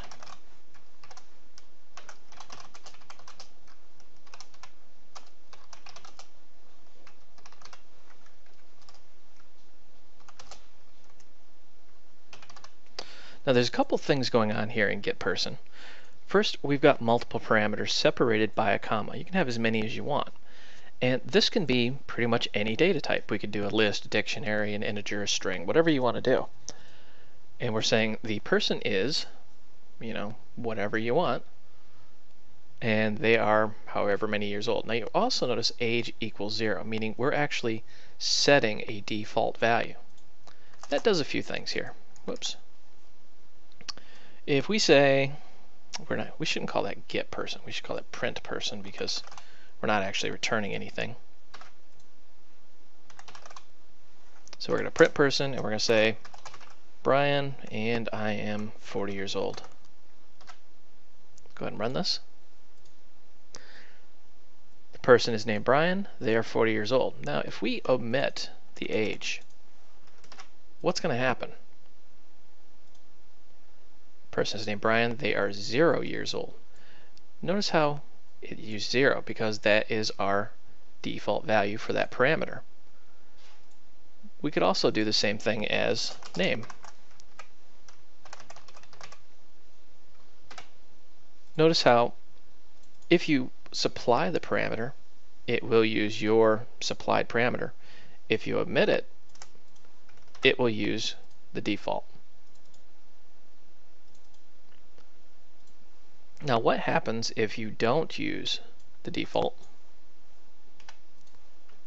and you still omit it? If you said runtime error, you were absolutely correct. So why would you use a definition or a function as it's called? The reason why you would do this is you have chunks of code you want to run. For example, let's make a basic if-then statement. So we'll say let's say h equal 8. Why not? If h is greater than 4, then we're going to print person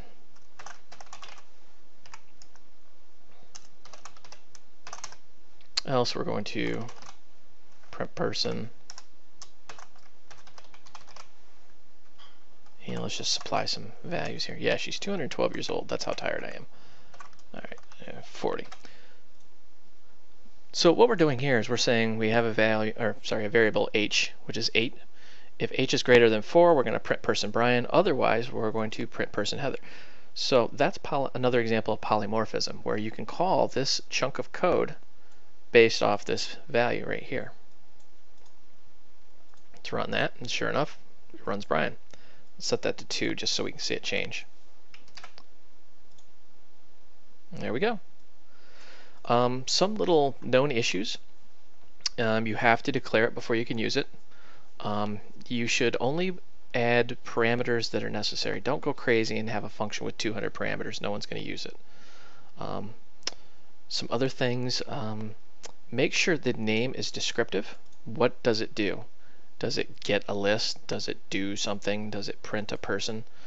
Don't name it, my super awesome function that does I don't know what, because no one's going to use it. Alright, well, that's all for this tutorial. Hope you found this educational and entertaining. Be sure to visit my website for the source code for this and other tutorials. And if you're interested in other languages, I have a whole bunch of other tutorials up there as well. Hey everybody, this is Brian. Welcome to the 8th Python tutorial.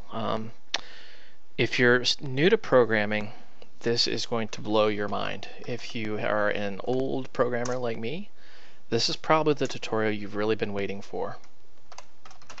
Classes and objects. When we say a programming language like Python is object-oriented, what does that really mean? What is an object? An object is anything.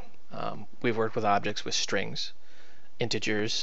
You could argue that an integer isn't actually an object in Python, but Python actually wraps it with an integer object similar to what Java does. So we work with objects all the time. Wouldn't it be great if we could create our own objects? Well, we can.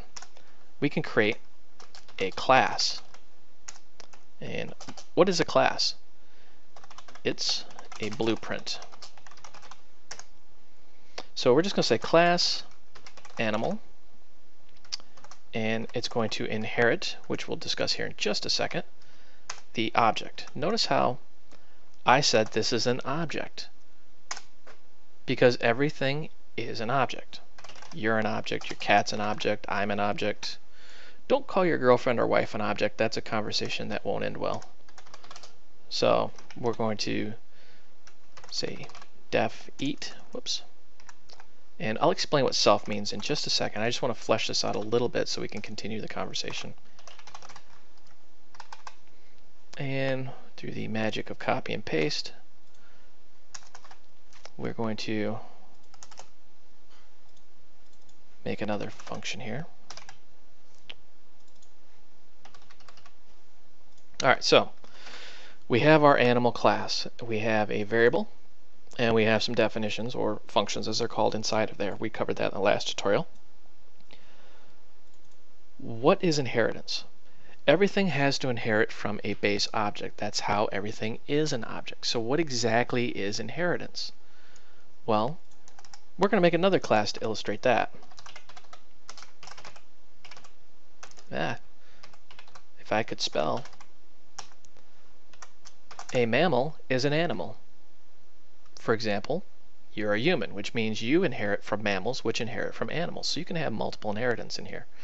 Not so much true multiple inheritance in the sense that some languages have, but you can actually, get pretty complex here.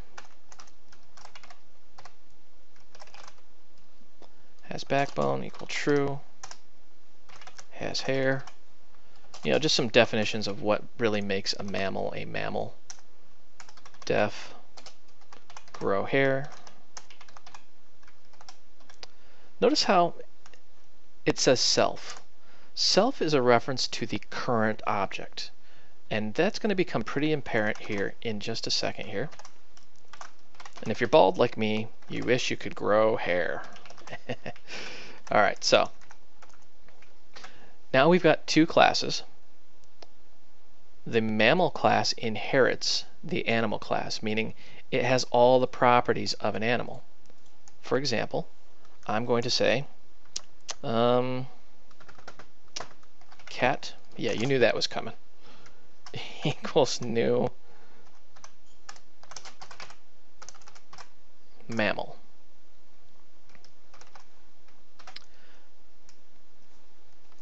Well, I shouldn't say that. I shouldn't say new, sorry.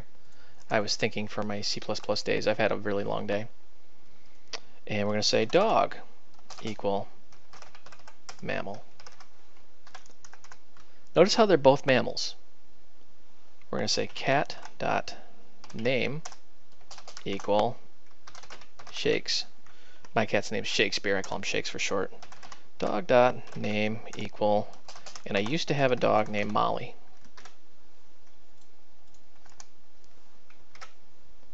So these are two totally separate objects. They are instances of the mammal class. That's why I say class is a blueprint.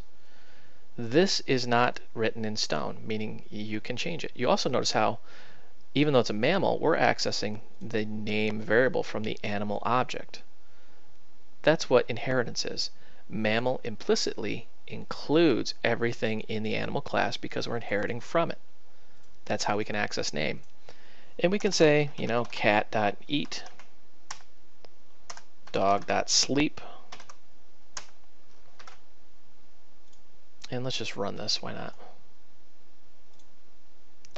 So you can see the eating, sleeping. It'd probably be better if I put like the name. Like, yeah, let's actually do that just for illustrative purposes. I know you guys are smart enough to know what's going on here, but whoops. Don't know why I keep doing that.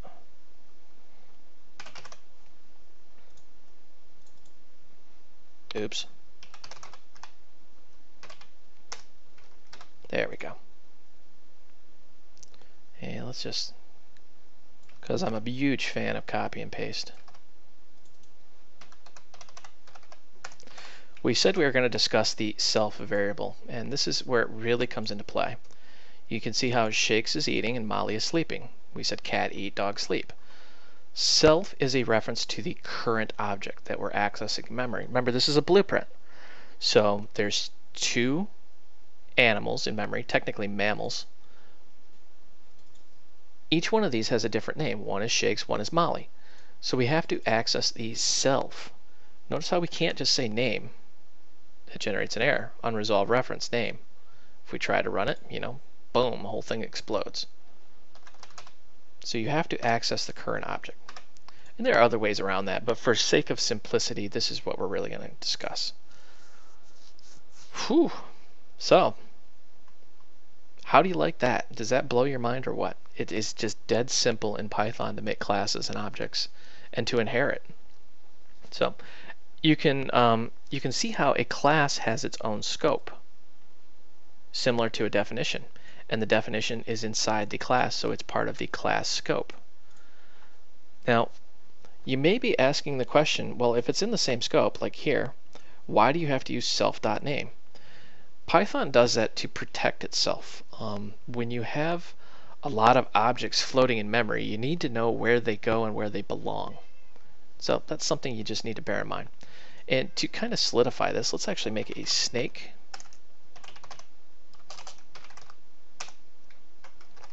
You can probably hear my cat in the background. And we'll say, through the magic of copy and paste here. Darn mouse, I need to buy a new mouse. I really need to buy a new mouse. Say it with me, ladies and gentlemen, buy a new mouse. Kitty, go away. Last time she was in here whining, we actually had an earthquake. Earthquakes are very rare in Michigan. I live in Michigan in the United States. And Kitty, go away. It was a 4.0 and this cat is deaf, so she was like scared. I felt really bad for her. Alright, so we're going to now cat.growhair, dog.growhair, snake. Notice there's no grow hair because snake is animal, and that is why you would use inheritance. You don't want a snake to grow hair because that would just be creepy. But a snake, you know, has eat, has sleep, has everything in the animal class, but it has nothing in the mammal class. So now you understand how inheritance works. A mammal can inherit from an animal, but we did not inherit a mammal in the animal class. We inherited straight out of the object. Make sense? I hope so, because that's about the best description I can give you. That's all for this tutorial. I hope you found this educational and entertaining. There is more to come, and there's a lot more to objects and classes than what meets the eye. I really encourage you to do some research on your own. Some of the things we're going to discuss in future tutorials, and this is really just to kind of whet your appetite so you can get used to working with classes and objects, because that's really the power of an object-oriented language. Be sure to visit my website for the source code for this and other tutorials under Python, and join the Facebook Void Realms group. I know I've been beating that, just senseless, saying join the group, but there's a reason for that. There's 200 of us in there. A lot of times it's really difficult to get a hold of me, and then once you get a hold of me, my attention span's like a goldfish because I've got so many other messages coming in. Whereas you have 200 other programmers, some of them are more experienced than me, that are willing to help. Hey everybody, this is Brian. Welcome to the 9th Python tutorial. Boy, we're just flying through these little guys. I'm gonna make a new Python file and call it video 9. Alright, and today we're gonna be working with modules and packages. So what is a module? Module is anything that ends in .py. We've been making these. You've made 9 of them if you've been following along my videos.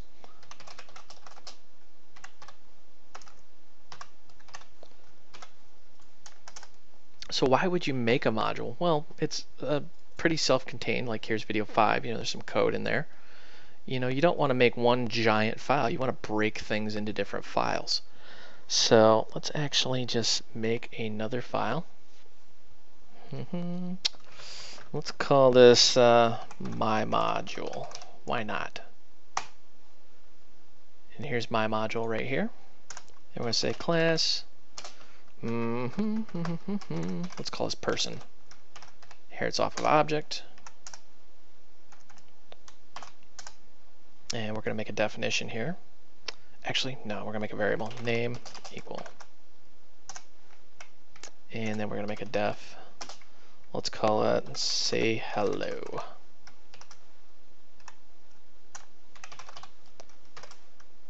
You've done this before. Hello, my name is, and then %s. And we're going to say percent self name. So this is nothing new, but why am I doing this? what's this have to do with the discussion? Well, we've made a module like we've done in the past. Now we want to access this class and use it in a different module. We're going to say from my module, import person. Now we can actually use the person class. We'll say, I need a good name here. Let's call it person1 equal person.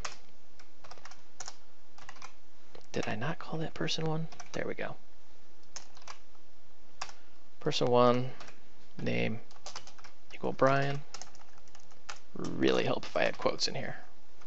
That was embarrassing. Can't even spell my own name. All right. Person1, say hello. Now, when we go to run this, hello, my name is Brian.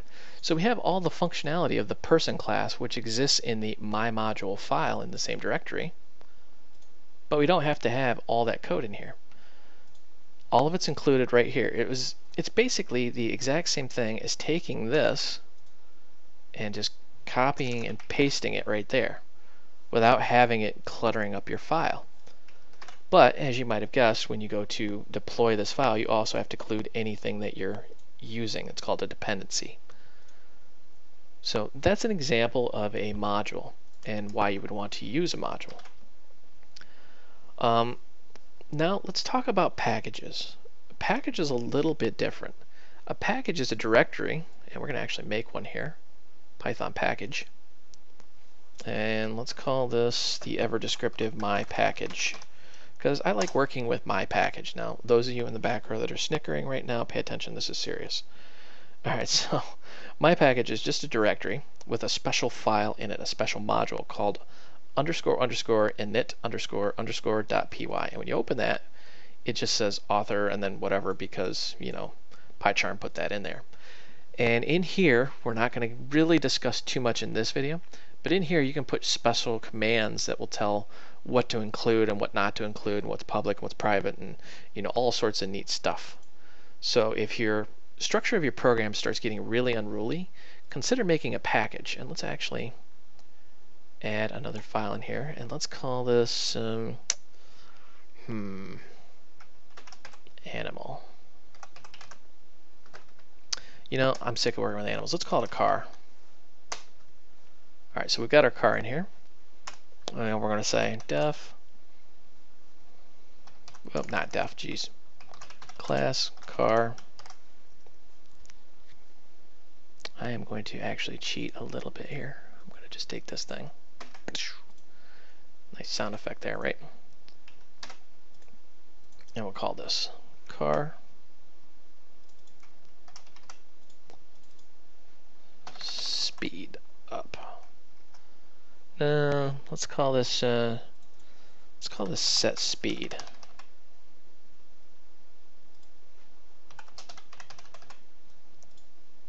And go. Going this fast.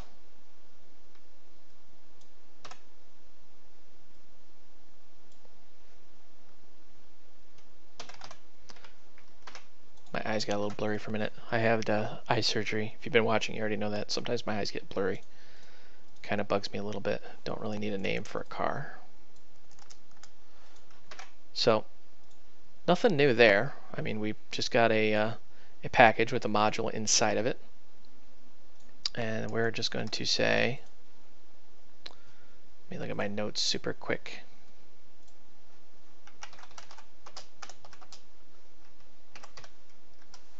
From my package .car import car. So what you can actually do now is you can say from a specific package, a specific module, import a specific class.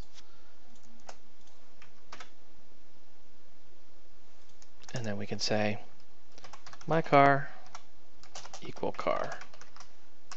And then my car set speed, and we're going to go 100. Why not? Let's run this and see what happens. And hello, my name is Brian, and going this fast, 100. Now, you might be asking, how can I actually import from this module when I don't really know the name? Or I don't really care what the name is. You know, I want to just import everything in there. So if there's multiple definitions in here, so like we can say, let's actually make a truck. We're going to call this truck, truckle. There we go, truck.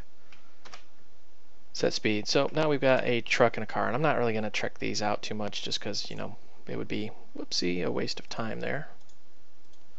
What have I done?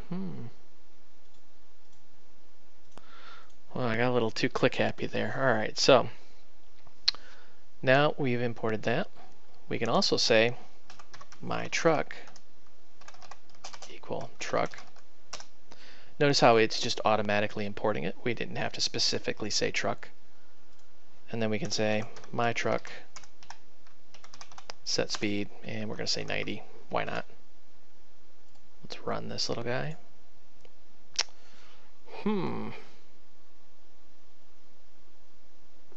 Missing one required position argument. What did I do wrong here?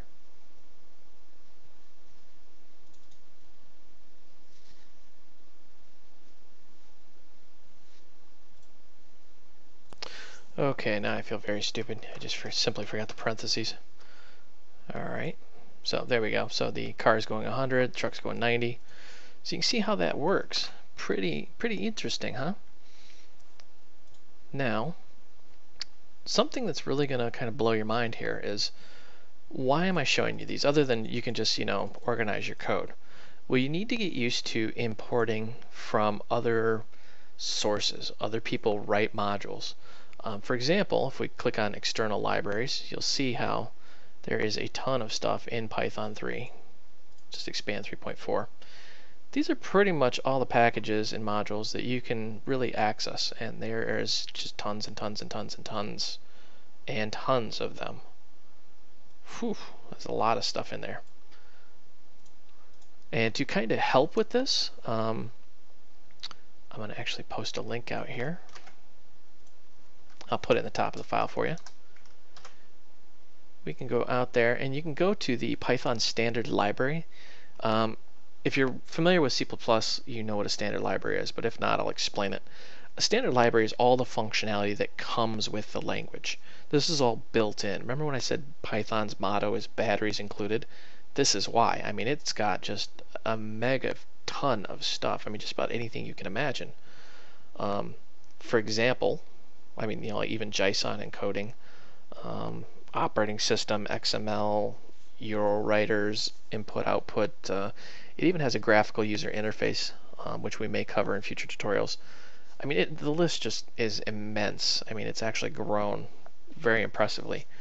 But believe it or not, Python's standard library is considered small compared to some languages such as Java. The Java framework is just massive. So I was going to actually do this in a different tutorial, but why not? Let's just do it in this one. I mean, we're on the subject. So we're going to import, and let's say sys. This is a pretty standard package. And we're going to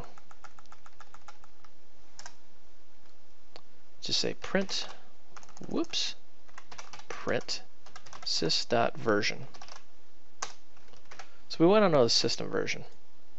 And you can say the version is 3.40, which is the current version that Python that we're running. Pretty interesting. Now, let's say, let's cover the dir command. We haven't covered that yet. Dir will iterate over pretty much anything. So if I actually import, let's say operating system or OS,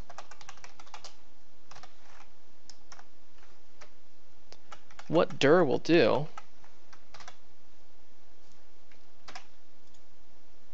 is it'll just print out everything that's available in there, and it's kind of long, as you can see. It just keeps going and going and going.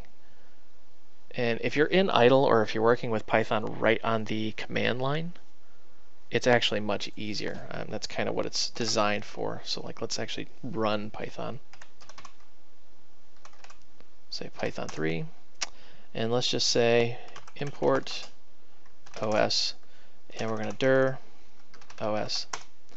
And you can see that's why it's there. It's for working on the command line. Now let's say there's something specific you want to know about. You can use what's called the help command. You say help os.write, and it says, okay, this is the built-in help for that module. And what it'll do is it'll say, you know, write, and then you give it a file definition and data, and it'll output the bytes written. And it says writes byte to a file descriptor. So that, if you're ever, you know, stuck working with idle, is very, very helpful. But working with something like PyCharm, it's not that helpful at all. So just wanted you to be aware of it. That's pretty much it for this tutorial. Hope you found this educational and entertaining. Be sure to go over the Python standard library. Many times, if you're just kind of curious about something like readline, it'll actually have, maybe that was a bad example. Nope, here it is. They'll have example code right in here. So you don't have to go hunting in forums and Google and user groups. It's right in the library. So it's a really, really awesome resource that you need to, you know, kind of go through. Make life a lot easier for you. Be sure to visit my website, voidrealms.com, for the source code for this and other tutorials. And of course, join the Void Realms Facebook group. I think we just eclipsed 200 users. A bunch of helpful people in there. Hey everybody, this is Brian. Welcome to the 10th Python tutorial. Man, we are just hauling through these. Call it Python 10. And what I want to cover today is exemption handling, or error handling. Obviously you've seen me make a few mistakes, and I'm sure as you've been following along you've made a few mistakes. So how do you handle those mistakes? Well, we use what's called the KISS method, which is keep it simple and stupid, or simple/stupid. And what does that really mean? It means don't complicate your life any harder than it has to be. So we're just going to say def do something, and let's say we're going to n equals 0, x equals 5, y equal, let's just get creative here, x divided by n, print the value of y, you know, just something generic here. And then we're going to, totally forgot our little brackets. That always bites me for some reason.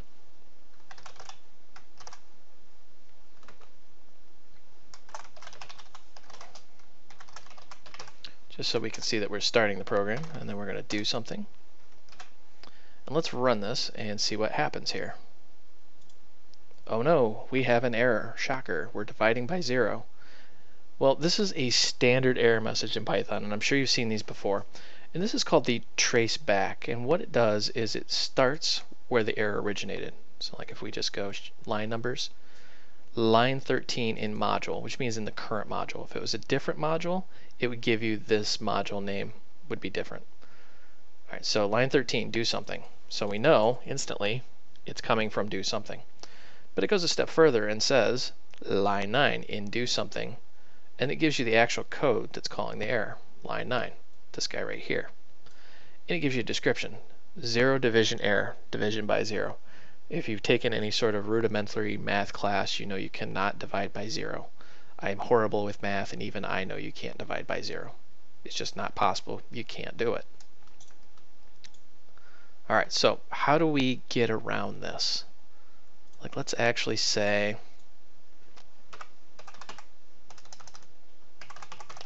number,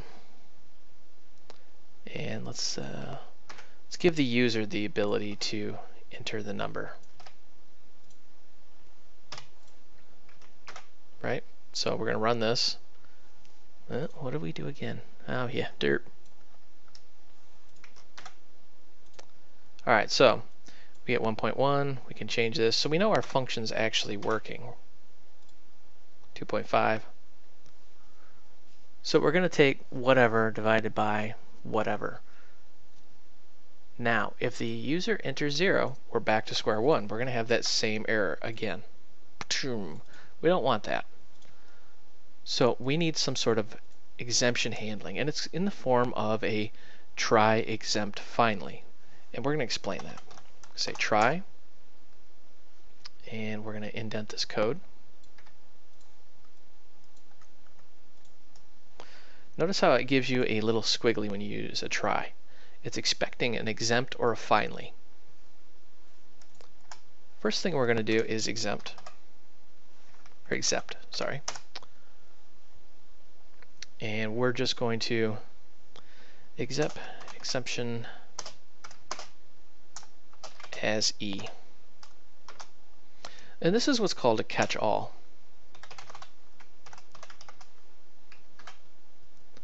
And let's make that a little prettier. Something went boom.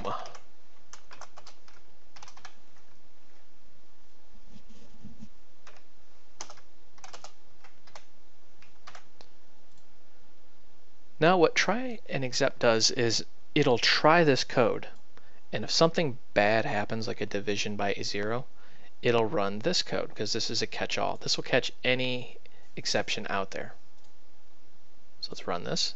And you see now it says something went boom, division by 0. So we have a nice pretty, something happened.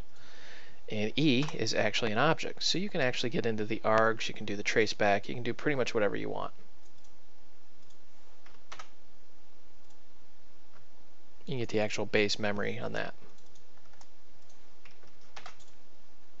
So it makes it a lot easier to work with. And notice how it didn't kill your program.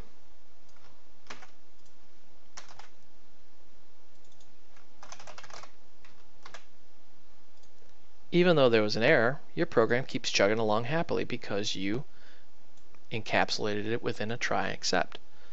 So that's one way of doing that. Now a finally is a little bit different.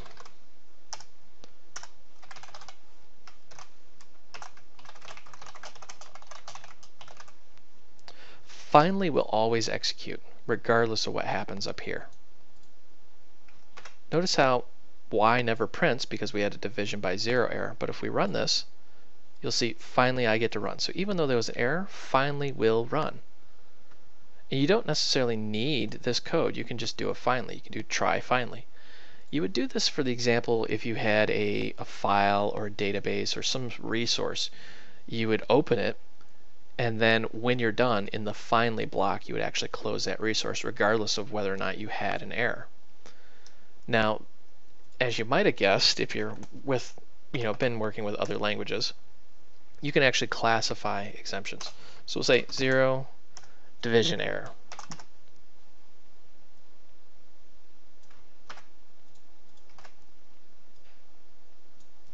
We'll say please do not divide by 0.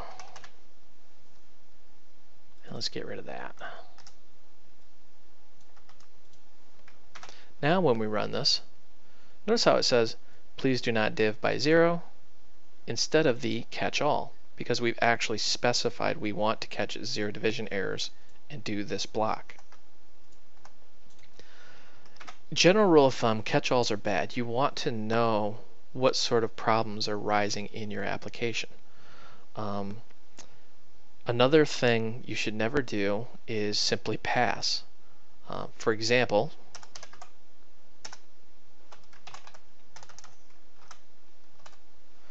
runtime error, and we'll just say pass.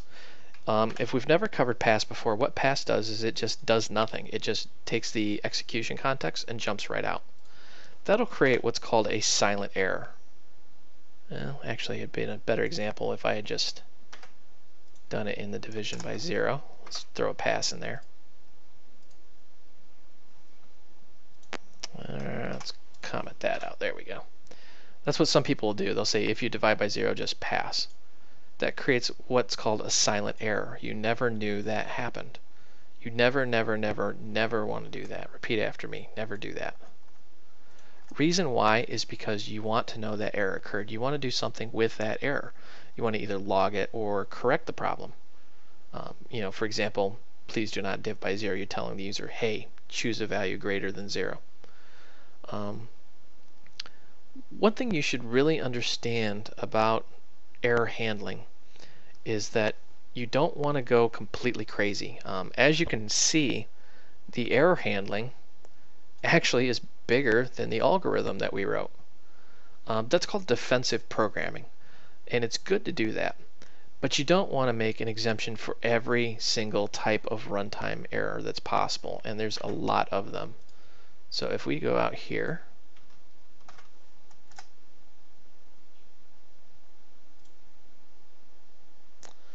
I was wondering what was that.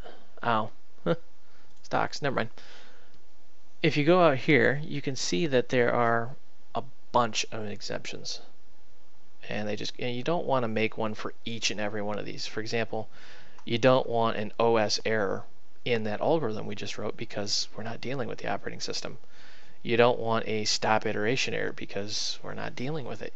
So you kind of got to look at your code and say, what really is going to happen here? Well, division by zero is completely possible. But I would always, as a rule of thumb, put the catch-all in here, because if you don't and something else happens, you're going to get a runtime error. For example, let's do this. Let's just comment this out. And let's actually do, let's say we just expect a runtime error. And we're going to say print. This may not be the best example. Actually, it's not. Let's do OS error. There we go. Now let's run this. You can see how now our program crashes because we never captured that division by zero, either this way or with our catch-all. So you're going to want, at a bare minimum, a catch-all statement. Something went boom, division by zero. But it's always better to know what kind of errors you're getting into. That way you can handle them appropriately. Whew, that was a mouthful. It's been a long day. Thank you for watching. Please feel free to visit my website for the source code for this and other tutorials. Just go to Python, and I'll upload. I just did a bunch of videos. I think I did like 4 or 5 videos right in a row, so I'll upload all those before I go to bed tonight. Hey kitty, Daddy's recording. Yes, I know, you're hungry. Visit Facebook and join the Void Realms Facebook group. There's 200 of us out there that are eager to help. And if you do join, be sure to offer help whenever you can. Nobody's an expert in any one thing, but if you have information and somebody's asking for help, just jump in there and leave a quick comment. Hey everybody, this is Brian. Welcome to the 11th Python tutorial. Today we're going to be discussing classes again with multiple inheritance and constructors. So let's make a class and let's call it animal, which is going to inherit the object class, maybe. There we go. And we're going to say the animal has a name, so default for that is going to be not named. Now in some older versions of Python, I'm not sure if it applies to the newest, but this would be a static or a static variable which is shared through all instances of the class. That can get very dangerous. Depending on which specific version of Python, if you make 2 animals and you change the name in one, it would also change in the other one, possibly. Not all the time, but you'll see what I mean here in a minute. And we're going to also create a constructor. And you notice how I do double underscore? And we're going to do init self. This is called a constructor. A constructor is called every time an instance of the class is created. Remember, a class is just a blueprint. You can make multiple animals from this class.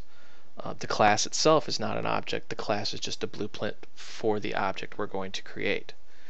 And when you don't include the constructor, and a constructor is automatically created for you in memory, and it's called the default constructor, which literally looks like this. It's just def init self pass, which means it does absolutely nothing. So why would you want to override? That's what happens when you make a function that already exists. You're overriding that function. Why would you want to override the initializer or the constructor? Well, in this case, it's because we want to actually do something when the class is created.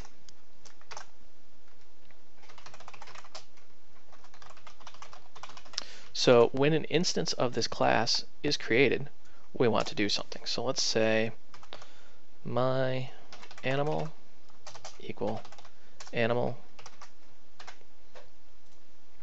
and let's run this.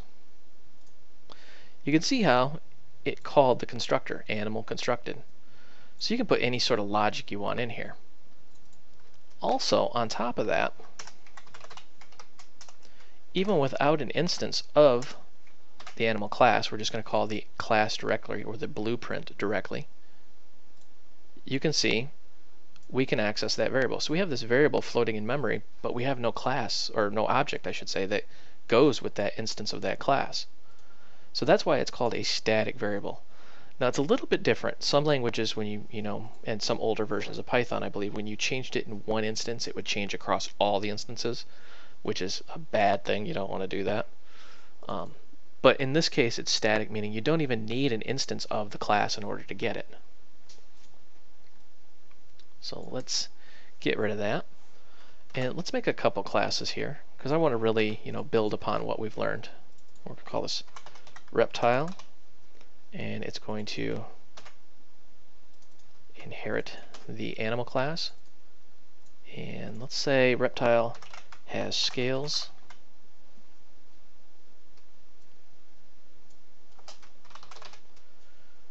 And I'm just going to leave that static keyword there so you know it's static. And let's say reptile constructed. And we're just going to make a few of these. Like we're going to make a mammal class, which inherits animal. Mammal has hair.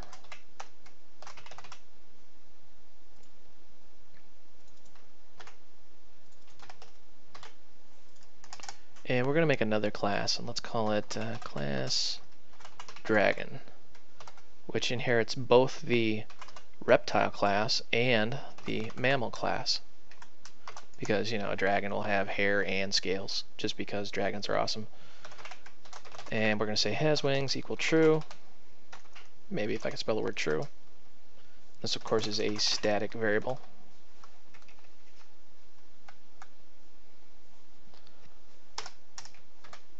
And I'm just going to copy and paste this.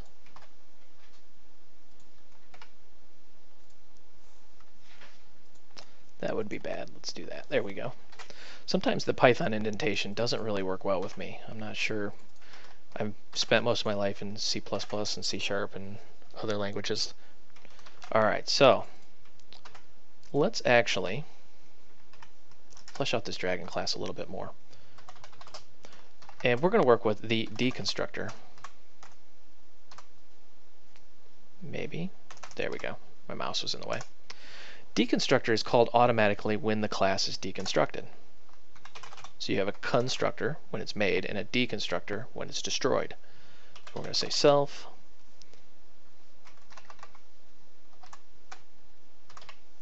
class, and let's go get the class name here.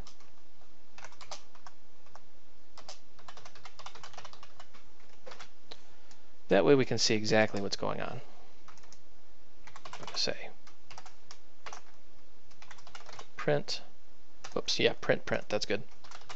Start, and we're going to print finished. And in between here, we're going to actually do some work. So we're going to say my dragon, because I've always wanted a dragon, equal dragon. And we say my dragon name equal, let's call my dragon Sam, why not? Just because it's a dragon. Now, when we run this, you see how the program starts.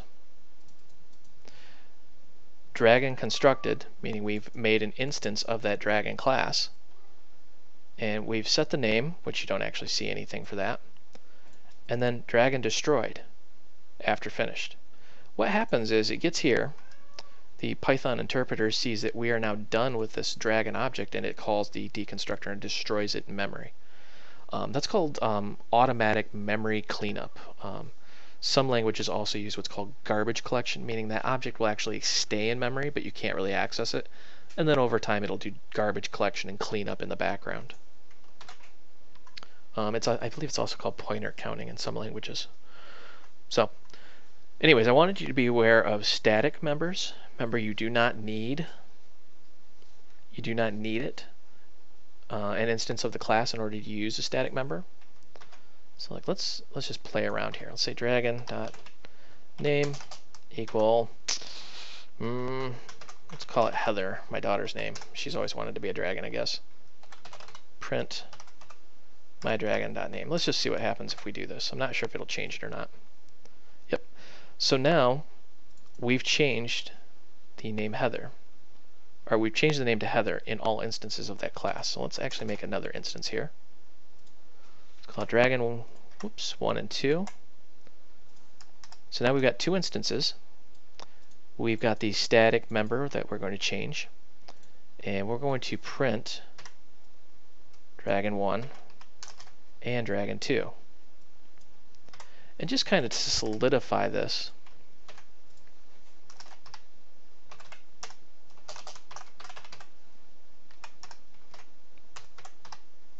I need a good dragon name. What's a good dragon name? Smog. Why not?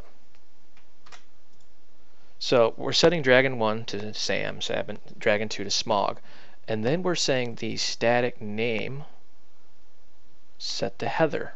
What's going to happen when we run this? Whoop. Well, it would help if I put the equal sign in there. There we go. You'll see now how it's calling Sam and Smog. It's printing it out instead of the default Heather. What's happening there? We notice that if we don't set this right here,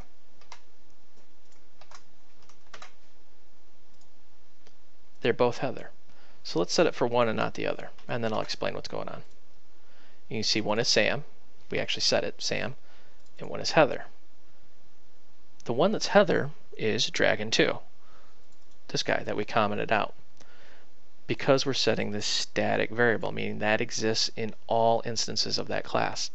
So why does dragon 1 still say Sam if we just set it? Because when you're calling that, it will now treat that variable as a class variable instead of a static variable, or a member variable, if you will. So we're going to kind of wipe these out. I don't like wiping out dragons, but yeah, it's got to be done. Somebody's got to do it. All right, now we are going to actually modify mammal here.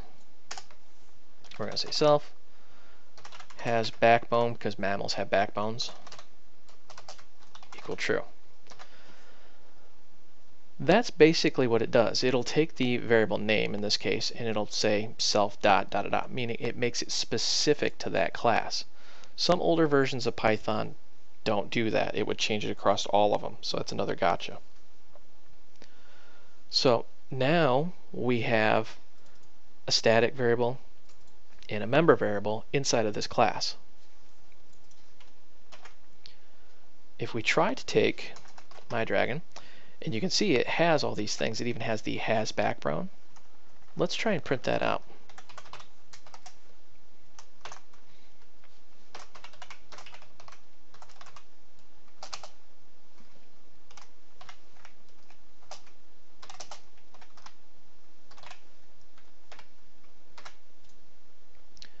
Let's do this for a few things here. Let's do like hair or wings or something. Let's do hair. I'm not going to include the has in front. We know what we're talking about. So let's actually run this, see what happens. You can see how hair equals true. But suddenly we have an error. Backbone, object has no attribute, has backbone. Well, it doesn't make any sense, does it? I mean, when we put the period here, IntelliSense says it exists. So we know we're inheriting it. But why don't we actually have access? There's no attribute. It's because we now need to initialize the classes we're inheriting from. And that goes with the concept called the super. It's a super class. And by super, I don't mean that it's like Superman or it's super kind of like, you know, super spectacular. It just means that it's above it. What's it inheriting from? So we're going to say super, and we're going to say dragon, because we need to know that we're currently passing the dragon class, self, init self. And I'm going to put a little comment here. Must init the super. And let's run this again. Has no element backbone. Let's do the magic of copy and paste here.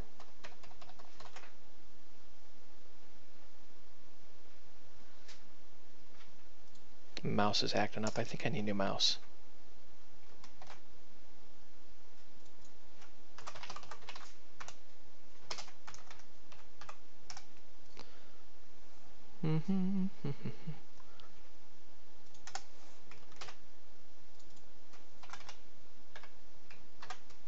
And I'm not going to do it with animal, even though we could, because it really doesn't have a super. Its super is object, which is pretty much already initialized anyways. Now everything runs, and you can see backbone equals true. And that's because we've now initialized the supers. You got to go through the whole chain of what this thing's inheriting. And that's a good example of multiple inheritance with constructors. It can get kind of tricky here. What's happening now is you have a dragon class in memory, along with a reptile and a mammal, but they're superimposed, if you will, over this dragon. So now dragon has a member named has backbone. You may be asking, well, why don't you just put it right in the dragon class like this? And you can. But now you see the backbone is false, which is the opposite of what we wanted with the mammal class. What you're doing there is you're shadowing. You're shadowing that variable. You're saying that the inherited variable no longer exists, and you're going to use the one you've implicitly declared. Blah, I hate that word. Anyways, so just know that you have to initialize or call the constructor on your superclasses in order to get their member variables. Well, we've actually covered a lot of ground here. One final thing I kind of want to cover is how to add variables in the constructors. So let's do this. Let's say we want to do, we want to add an age in here. Self.age, because dragon's age, right? And we're going to set that to 0 initially, but we're going to just say comma age. Now the first parameter in every constructor is the self object, because it's creating an instance of it and you can get self. So while it's being called, Python's actually creating an instance of the class and handing it to you in the form of the self variable. You're now saying self.age, meaning you're adding a variable to the instance called age, and we're just going to say it's the age parameter.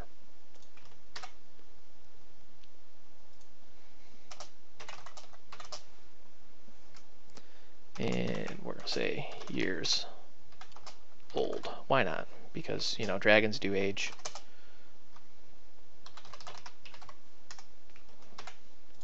And let's run this. It says missing one requirement. Oh, it's because we never initialized it. And it's because it's a mandatory parameter. If we were to say 0, equals 0 I should say, now we're setting the default value for that parameter, and it would run like this, and it would just say the dragon is constructed at 0 years old, and if we add, you know, dragon 1's now 100 years old, you'll see dragon is constructed and is 100 years old. Let's rewind that, because I know it's probably a little bit confusing if this is your first language. What exactly is going on here? Well, we're calling the constructor. The self object is handed to us by the Python interpreter. It's an instance of the dragon class that we're currently in. Age is a parameter for the constructor. Some people call it default value. The default value is actually the equals 0 right here. We're saying that it's an optional parameter. You don't actually have to include it. That's why this works. If you do not include it, it's going to equal the default value, in this case 0. We could say every dragon is automatically 50 years old. And if we run it again, you'll see the one that we did not give an age to is now 50 years old. we're saying self.age equal age. That's a bit confusing. What does that mean? Well, what we're saying is self, meaning the current instance of this class. We're going to add a variable name age, and it's going to equal the parameter of age. And you notice how PyCharm automatically highlights it because it knows exactly where that's coming from. And you could name this something else. You could call it, just for illustrative purpose, dragon age. Why not? And then we'll name that there. And let's run that again. And you can see it does the same thing. So just know that when that was named age, self.age and the age were two totally different variables. And now we're just simply printing it out. And you can, of course, now access that. Print. And let's say %s is %d years old. Just because we want to do this, right? We'll say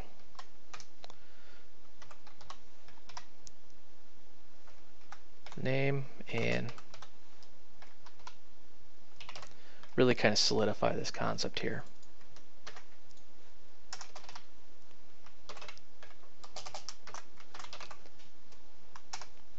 And we're going to name MyDragon2 Smog. Why not?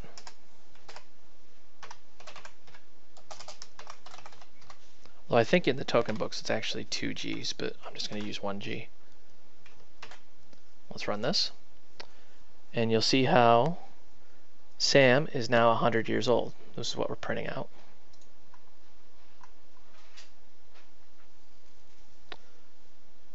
Now, what's really going on under the hood, and we're going to kind of wrap this conversation up because I'm getting short on time here, is when we add the name parameter, or the name parameter, geez, when we modify the name variable, it's no longer static, it is a member variable.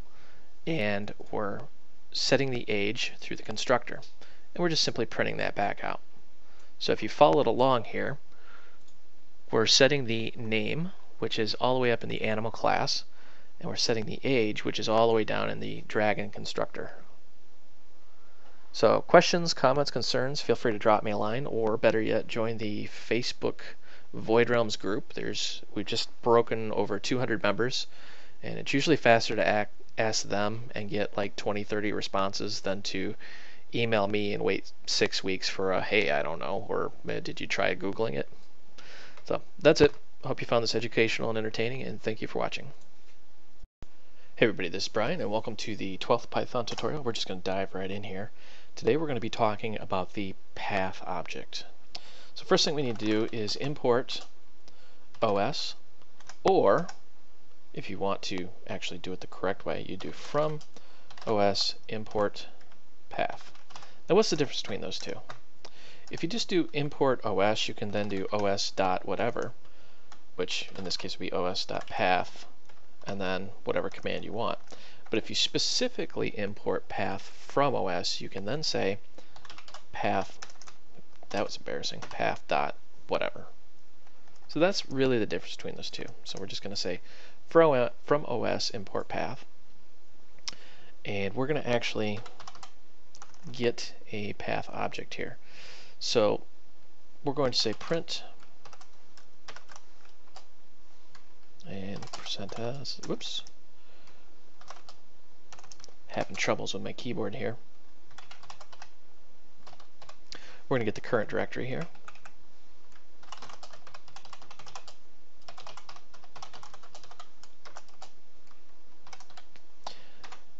Now if we run this, it's just going to print a little dot. Yep, the current directory is dot. And if you're not familiar with the dot notation, basically dot is always your current directory and dot dot is the parent directory. But we want to actually expand that and figure out what that really is. So let's try this. Print, and we're going to say abs path, or absolute path, is %s, and let's just go.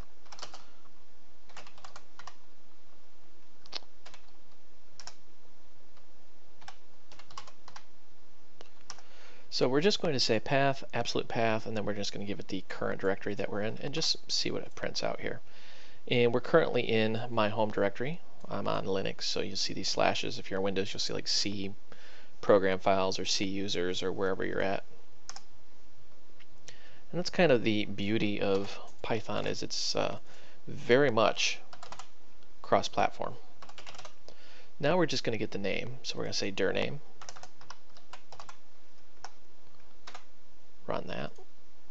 And you see the dir name is blank. That's not good. So let's get the base name from this.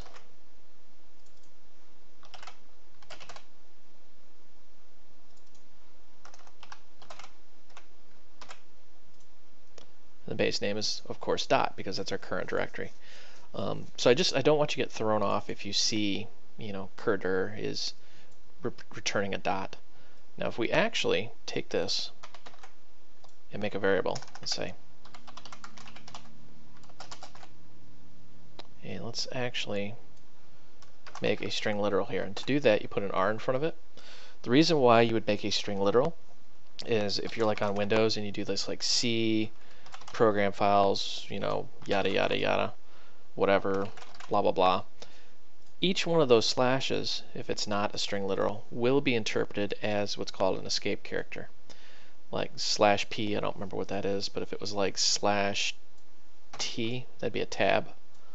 /r would be, hard return new line. The only way around that would be to double escape them, where you do // which, gets kind of frustrating.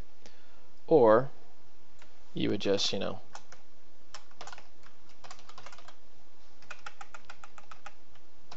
make it a string literal by putting the R in front of it.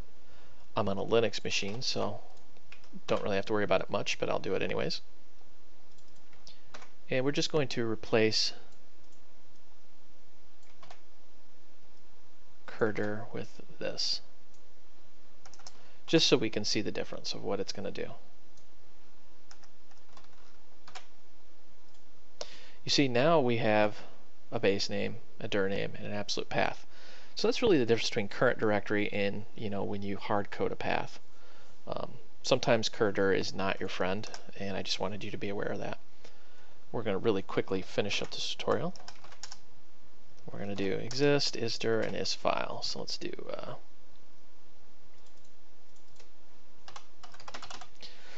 so I don't know if there's any gamers out there, but I bought Skyrim Legendary Edition for like 15 bucks on Steam, so I've been playing that. It's a lot more than what I thought it was going to be. It's actually pretty in-depth. And let's say isFile. And what these commands are going to do here, they're pretty self-explanatory, but I'll go over them real quick. You got your absolute path. Let's actually run this. Okay, you got your absolute path, which as you can see is that. Your dir name, which is just your directory name. The directory, or the parent directory I should say, the base name is the name of the current file or directory that you're in. Yes, it exists.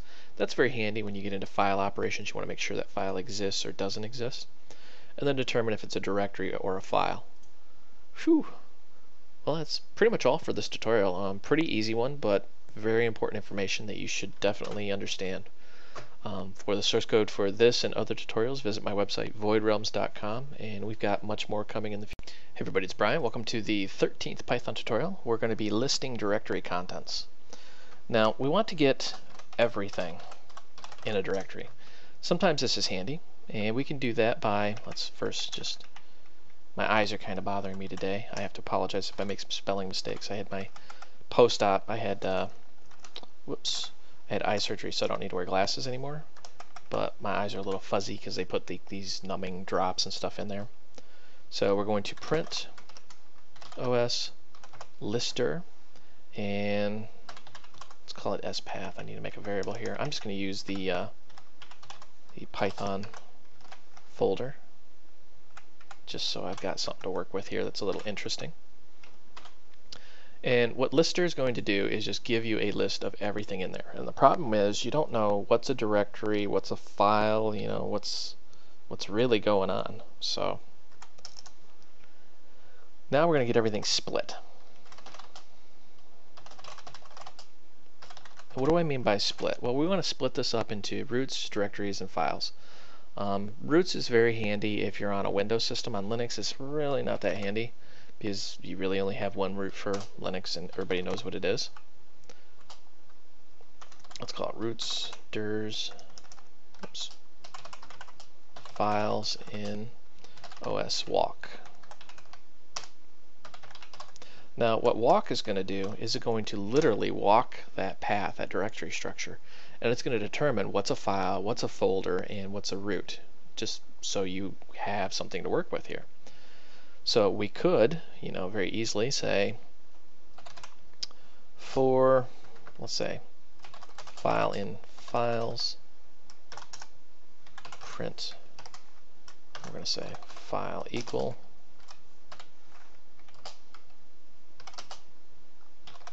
so we just want to print out the files. We want to ignore the directories just for whatever reason. Name in files. Well, yeah, it'd probably help if I spelled that right.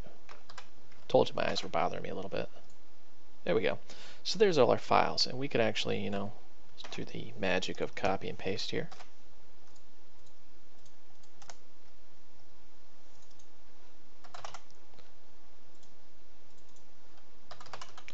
We could print out the directories, so we could say the dir, all the dir and dirs. How many times are you going to say that in life?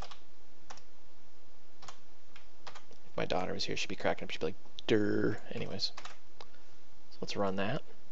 And kind of whiz by real fast here, but if we scroll up, you can see there's directories in there. So there's a PyCache dir, and there's testers and things of that nature. Now, as interesting as that is, and that's probably done incorrectly, somebody out at home has probably already figured that out, we're going to actually comment this out, and I'll show you a much easier way to use the OS walk command. We're going to get only the roots, and we'll say, let's call it roots equal, we're going to use the next command. We haven't really covered that. What next will do is if you're in an iterator, it will jump to the first version or the first iterator in that group. Sounds complex, but it's actually very simple. It just has a list and it jumps basically to the first position. Iterators are a little different than lists, so it's going to be a tutorial on its own. And we're going to walk our S path, and we want to get the first list that it's going to spit out there. We're going to print roots equal, and let's just, not sure if that's going to print this out right, but we're going to find out. Run that. Yeah, so there's our roots. Now the root is the root path that we're starting off with here. And through the magic of copy and paste, we're just going to very quickly go only the dirs, defers, geez, that was bad, only the dirs. And we're going to get the first one.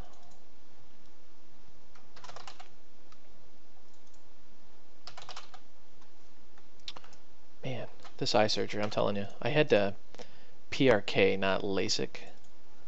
So the recovery time is like months and months. I'm on 1 month and 2 weeks, I think. And I can drive and I can see, and you wouldn't believe me by watching these tutorials, but I can type. But sometimes my eyes get a little weird and I gotta stop and really focus and figure out what I'm doing. It makes video gaming and coding very interesting. So as you guessed, we're getting only the directories and only the files, and we're just going to spit those out here. So you can see there's your directories in a nice neat list that you could iterate through, and there's your files that you can iterate through. And from there you could actually, get extra information like the file size using, I think, OS path and a few other things. But just wanted to make this a nice clean little tutorial on how to walk through a directory. That's all for this tutorial. If you found this educational and entertaining, be sure to visit my website, voidrealms.com, for the source code for this and other tutorials. Hey everybody, this is Brian. Welcome to the 14th Python tutorial. Today we're going to be writing a file. So you can see I have this beautiful test directory all set up with nothing in there. And we're going to actually make a file. So we're going to say import os. And we're going to just spath, why not? And I would need to actually set the path here.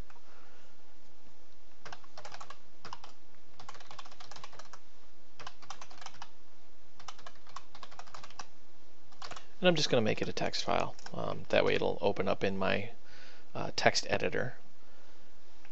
Now what we need to do is do a bit of magic here, if you will.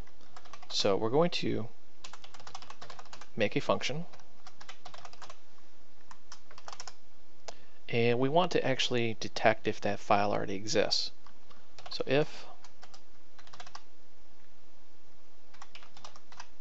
whoops,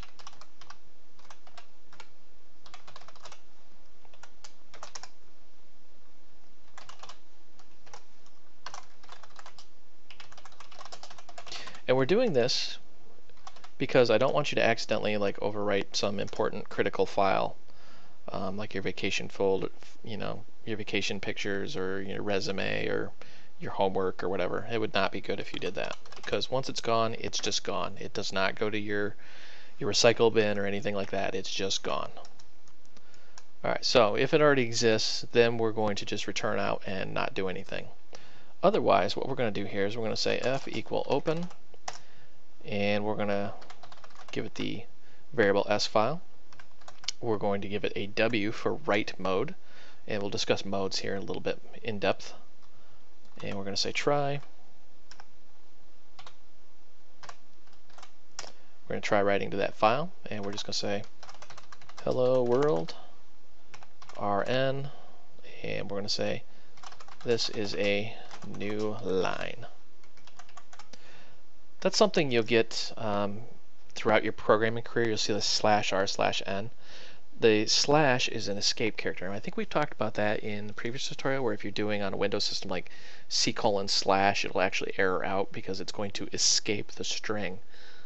Now what it does is it actually takes this next little digit behind the slash and turns that into a special character. Like /r is a return, makes a new line. Or I'm sorry, it's just a hard return, and then n is a new line. So whenever you do this on the keyboard, you hit the enter key. That's actually two characters in memory. I think it's like 10 and 13. I might have those flipped around, but /r/n, carriage return line feed. It's actually pretty common. And we've done error handling before, so we just want to print out if there's an error. That way if you have a boo-boo, you can try and figure out what's going on. And finally, this is a good example of why you have the finally block. If f is not none. None in Python is a special keyword that means it's not there. There's just nothing to it. It's never been assigned.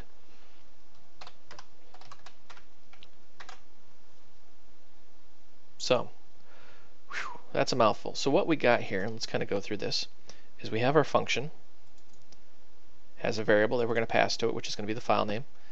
If the file exists, it's going to print out a message in return. Otherwise, it's going to open the file, which will then create a blank file on the hard drive. Then we'll try to write to it. If there's an error, we'll print out the error, and then finally we will close the file. One thing you should get in the habit of is called flushing. And it does, sadly, exactly what it sounds. It's just like flushing a toilet. It flushes everything from memory down into the hard drive. When you're creating a file, literally what you're doing is you're creating data in memory and then taking that data and shoving it down into the actual hard drive, the actual hardware. So flush literally flushes from the memory to the hard drive. So I wish they would have picked a better word for that, but it is what it is. So we're going to just write file, spath, and let's run this bad boy and see what happens. And it says process finished, exit code 0. I probably should have put like a little, hey, we wrote the file in there. But you can see there's our little test file.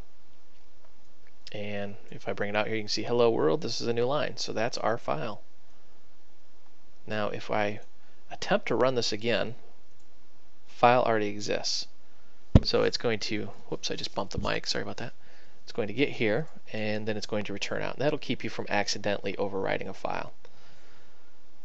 Now, notice how if we just comment this out and run this again, we're doing no intrinsic checking to see if that file exists. We're just going to overwrite it. And whoops, you can see in my little notepad editor, it's saying, whoa, this file's been changed. What's going on? And let me see if I can actually drag it over here. Yeah, there we go. The file on disk has been changed. So not all text editors are smart enough to do this, but fortunately the one in Ubuntu is. So we're just going to cancel that. So it detected there was a change. Now when we go out to the actual file and reload this,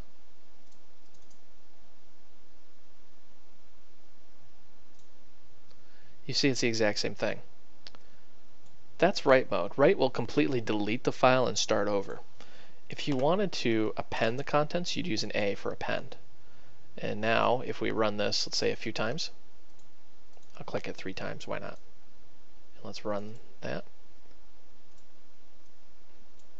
You'll see that we have 3 distinct things. Now we didn't put the hard return in there, so it's just going to start right where it left off. If we would have put the /r/n, it would have actually, broken it out like this. So that's the difference between append and write. That's all for this tutorial. I hope you found this educational and entertaining. Thank you for watching. Feel free to visit my website, voidrealms.com. Whoopsie. And that way you can actually get the source code for this and other tutorials. And be sure to visit the Facebook Void Realms group. There's over 200 programmers in there that can also help. Hey everybody, it's Brian. Welcome to the 15th Python tutorial. Today we're going to be discussing reading text files. And this is actually a pretty common thing you're going to have to do throughout your career as a programmer, is read a text file, or specifically read it 1 line at a time. So we're going to show 2 techniques here. One, how to read the entire file, and help if I spelled import correctly.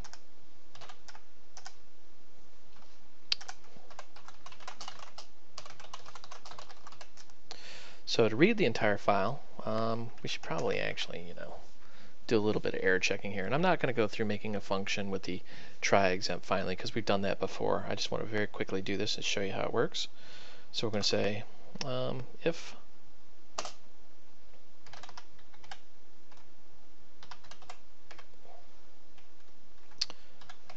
we'll call it sPath. Let's actually make my variable. Let me get my file name here, the file we've been working with. And you can use just pretty much any file, but it should be a text file. If you get a binary file, then we'll be covering that in future tutorials. But the difference between binary and text is that text has things that's human readable, where a binary just has a bunch of numbers in it. So like a program, well, like PyCharm that we're working with, would be a binary file, where an email would be an example of a text file. So if we're going to say if it exists, say with open sPath as f. Now what the with command does is it says take an object and with that object do something. So we're saying with the open object, or the f variable more in this case, because we're returning something from that. Was that confusing? Let me explain that a little better. With an object we're going to do something. So with, and then this function is returning an object we're going to call f. So with f we're going to do something. Should be a little clearer when I do this. When we read the entire file, we're just calling read, and it's going to read everything into memory. Now, that can be good and that can be bad. It can be good if it's just a small file and you want the entire contents to it. See, there's the entire contents of this file. It can be bad if you have multiple lines and you want to do something for each individual line.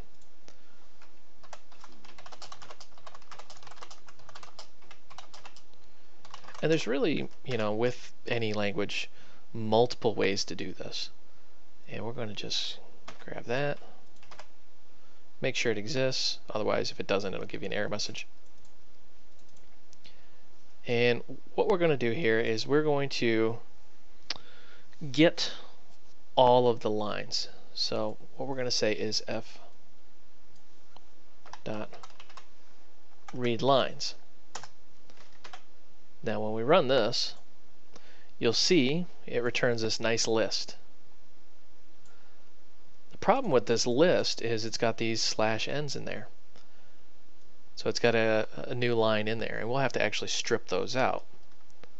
And you would do that by, let's actually call that line in lines. And let's back up here a little bit here. Lines equal f dot, you know what? Let's just do it the easy way.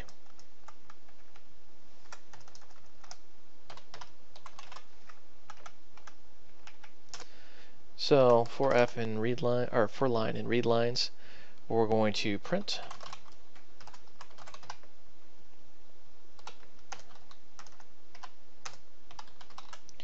we're going to strip that line out, and we're going to strip out the escaped character there.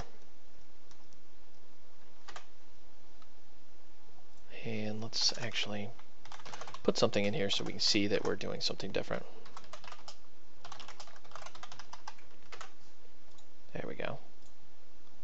So we're going to read the lines, and you can see how we're stripping them out. If we don't, if we just print the line itself, it's going to look a little weird. And let's demonstrate that. You can see how it's got these new lines in there because we didn't strip out that new line character. Alright, so, and there's an even better way of doing this.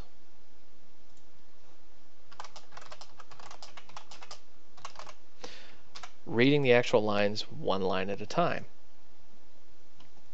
So what we're going to do here is we're going to say, do this, and we'll say line equal f dot read line, and this is just going to read one line out of there. And we'll say while line, meaning while we have a line object. Remember, everything in Python is an object. So if it's nothing, it's just not going to execute this code. Remember, we've discussed the while loop in previous tutorials. We're going to print this out. We're going to say line equals, and then whatever processing we were going to do to this.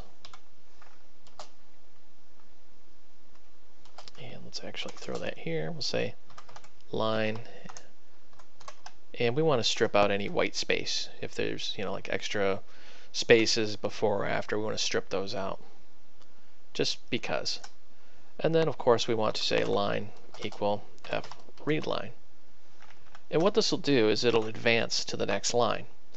So let's discuss this a little bit here. Actually, first let's run it, make sure it actually works. Yep, there's a problem. Okay. Indentation, gotta love it. Alright, there we go. So we're reading the lines one line at a time, and you can see how it says line equal, and then it's got our line, and we've stripped out any white space. I know it doesn't look like it. You see that little blank space that's actually added by PyCharm. So what we're doing is we're saying if it exists with open as f, meaning we're going to call the open function and return an object called f. We're going to read a line. If that line object exists, because readLine will return none if it's just nothing, it will, if we get that object, then we're going to go to this while loop, while line is true, basically. We're going to print it out, and then we're going to get the next line. Whew. That's a mouthful. So those are 3 handy ways to read a text file. I typically get inundated with, hey, how do I read a file one line at a time? Well, that's probably the best way to do it. As with any programming languages, there's multiple ways to do it, but I think that's one of the more efficient ways. You should note there's really no error handling in here, so you'd have to encapsulate this within the try block. That's all for this tutorial. Hope you found this educational and entertaining, and feel free to visit my website, voidrealms.com. Let me bring that up here, voidrealms.com. For the source code for this and other tutorials, just go to tutorials and then Python. And join the Facebook Void Realms group. There's over 200 of us in there that are willing to help. Hey everybody, this is Brian and welcome to the 16th Python tutorial. Today we're going to be covering binary files. Originally I was going to split this up into two videos, but I think I'm just going to do one just to make it a little faster. If you're wondering what a binary file is, it's a computer file that is not a text file. That's the very descriptive Wikipedia article right here. What does that mean exactly? Well, a text file is meant for humans to read and write. I'm sure you've opened like gedit or Notepad or text on Mac or whatever, and you've just written yourself a quick note and saved it. Well, if you examine the contents of that file, it looks exactly how you typed it. That's a text file. A binary file would be like, well, an image or a database or this web browser, any executable, or any type of file you can imagine. And here's an example of what it might look like in a hex editor. You can see their hex values. And it gets pretty complicated, and there's some computer classes you should probably take, like you should learn like what a bit and what a byte is and what a nibble and all that stuff, but we're not going to really cover that because I don't want to bore you with the details, and if you're watching this video, you probably already know what they are. So if not, you can go out and just learn on your own. Google's awesome like that. We're going to call this the very descriptive video 16. And we'll call this binary files. So why would you want a binary file? Well, let's say we have a list.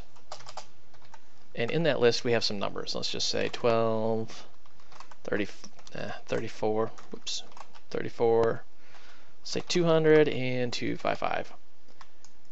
That's our list of numbers. And we want to write those numbers to a file. And we want to be able to read those numbers back exactly as they are. Well, we're going to make our string literal here, and I know the path to my directory.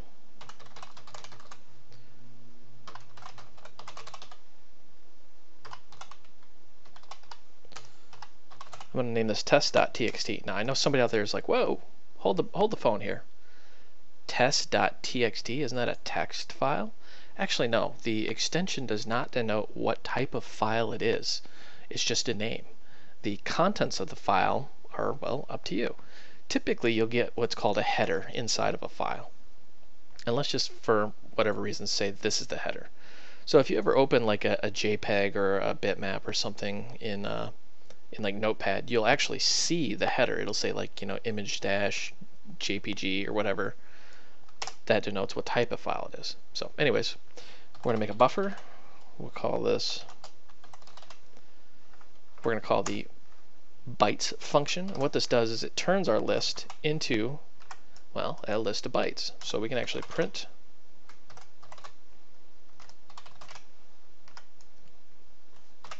let's run this and see what happens here. You can see our list looks nothing like what we have up here. It's B and then this little guy and then /XOC. What's going on here? Well, what it's doing is converting it to bytes in memory, hence the little B notation in front of our string. That says this is a byte string instead of a literal string or a real string. And this is hex. If you don't know what hex is, there's a whole science behind it. I won't get into it, but it's just a different way of displaying the number. Like XFF, that's 255. So you can see it gets kind of interesting. Now, let's actually take this, and we're going to write this to a file. We're going to say open, and we're going to say binary write.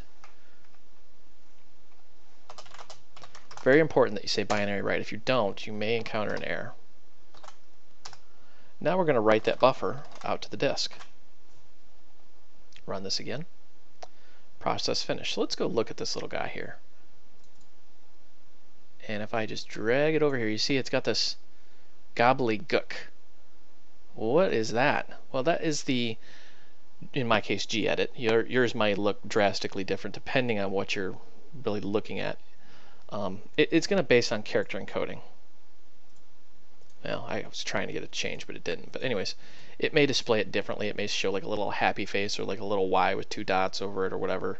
But that is an example of a binary file. You're not meant to read this as a human being. This is strictly for the computer. So if you've never seen a binary file, congratulations, that's your first. Now we're going to actually read it back. And this is why I was saying I'm just going to do it in one video, because this was originally going to be 2 videos, and what's the point? So let's actually just print.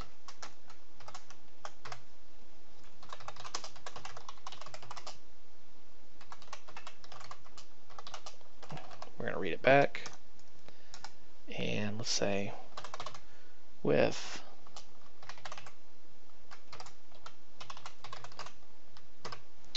and while I'm typing this, I'm just going to open this with binary read. But while I'm typing this, be sure to check out the Void Realms Facebook group. There's over 200 of us in there, and we just try to help each other out. So let's go buffer equal, oops. And we want to read, you can read all of it. We're going to read a maximum of 16 bytes. If you just do read, I think it's just going to read all of it, but I just wanted to demonstrate that you can limit how much you're going to read back. And now we're going to print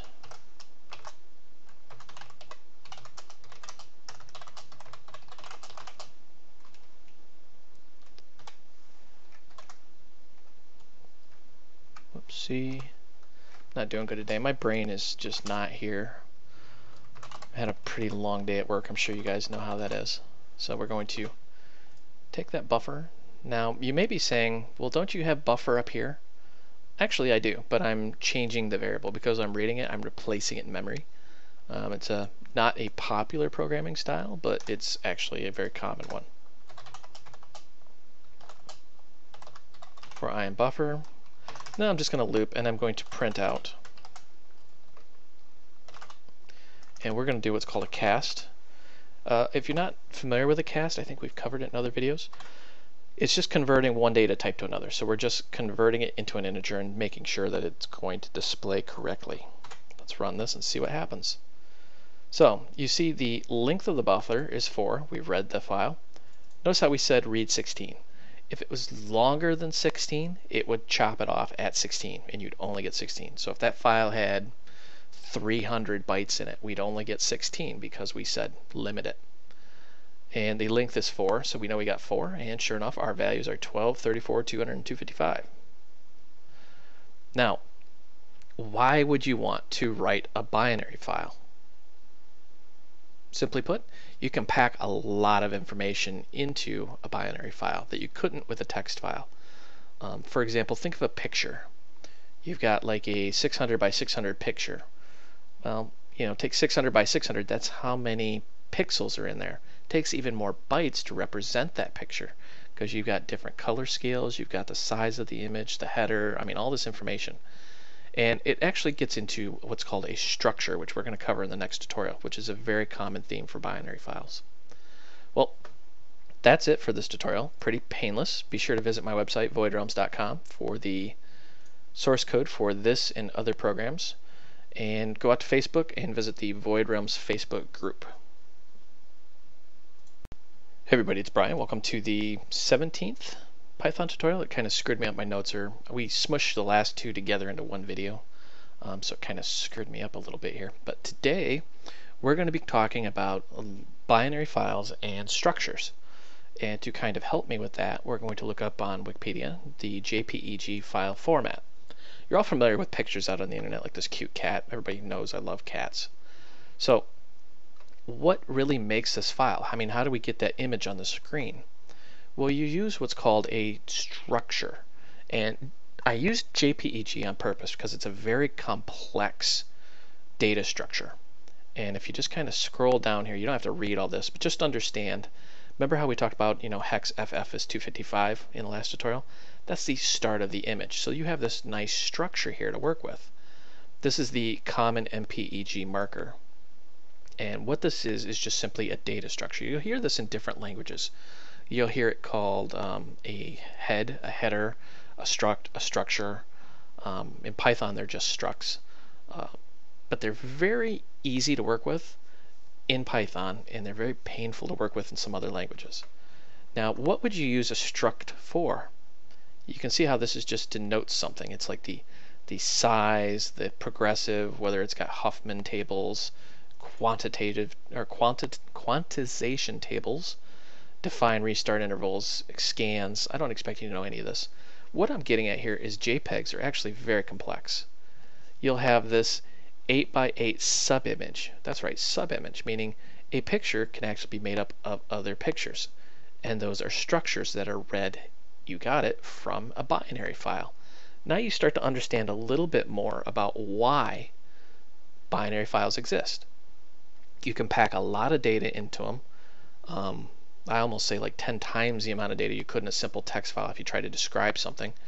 And you can have these beautiful structures which are very easy to work with. So we're going to actually not mess around with images because it's a little too complex for us right now. But we're going to make our own structure. So let's actually go in here, go new.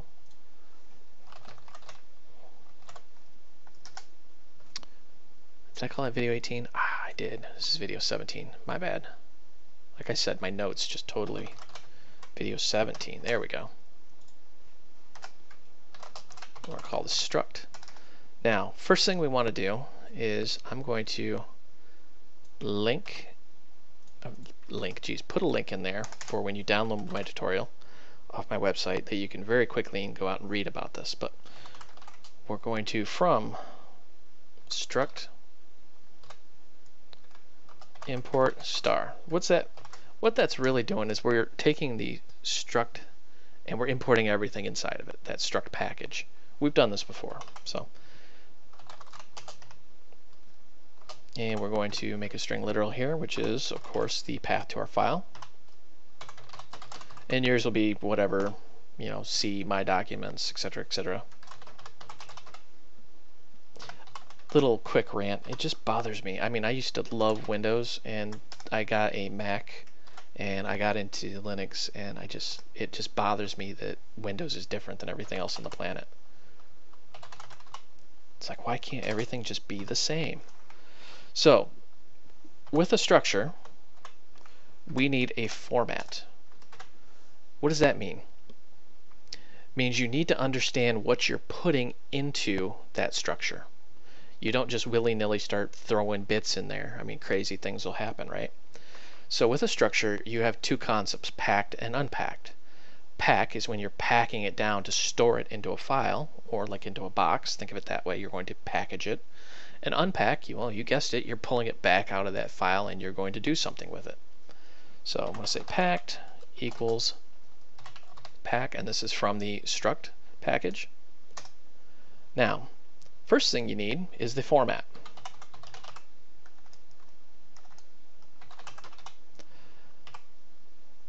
Then you need some data. You notice how there's a star there, star values. What that means is it accepts one or more. We can just go infinity and beyond. So if you ever see star values or star something, you know that you can have multiple in there. So we're just going to say 1, 2, 3, why not 3.14? So that's our structure. Integer, integer, decimal. That's how that reads. So integer, integer, decimal. That way the struct package, particularly this pack function, knows exactly what we're storing. We're giving it a format to work with.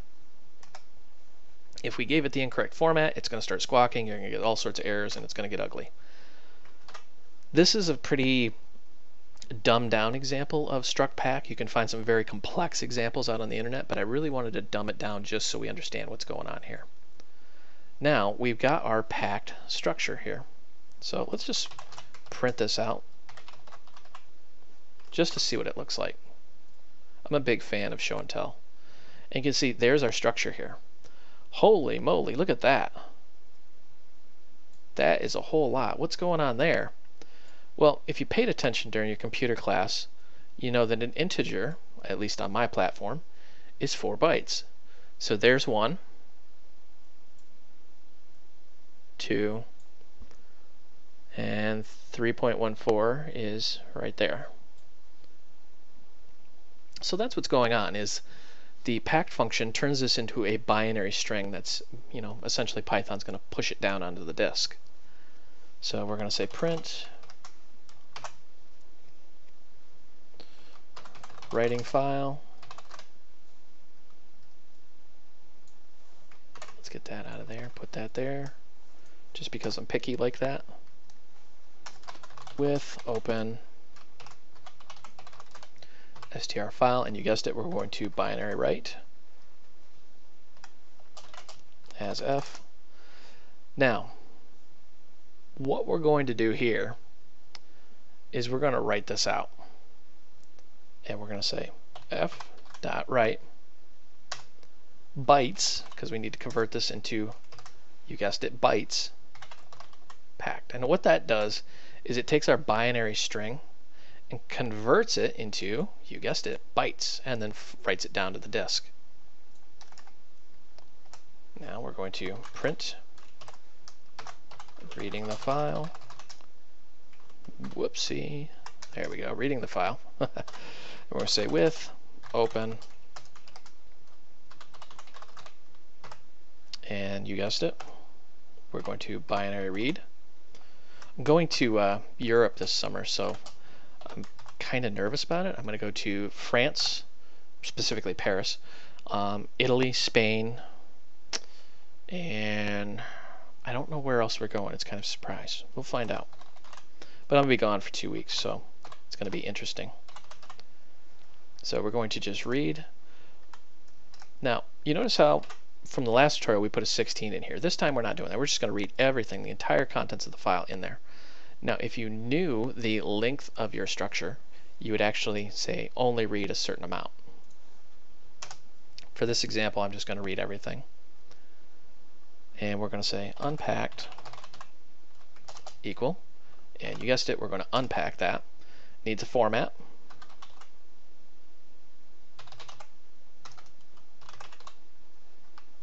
And we're going to give it the buffer. And then we're just going to print. Probably help if I actually did something with that. There we go. Whew, let's see if this thing runs. Alright, so we've written the file, we're reading it back, and sure enough we get, you guessed it, 1, 2, and 3.14. Nice. Let's see what that looks like out on the disk.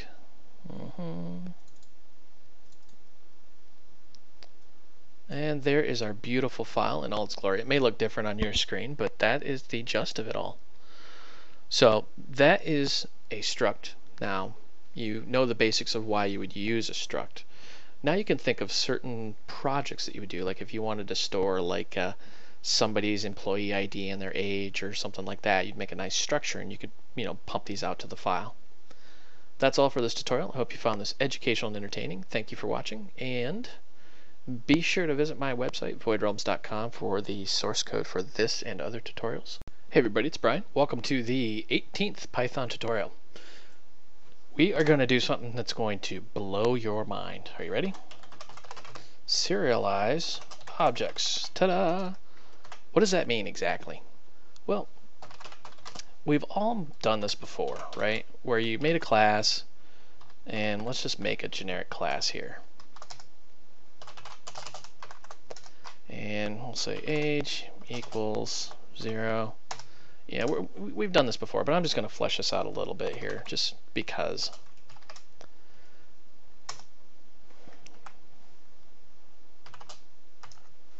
And let's name equal unknown. Unknown, geez, can't spell.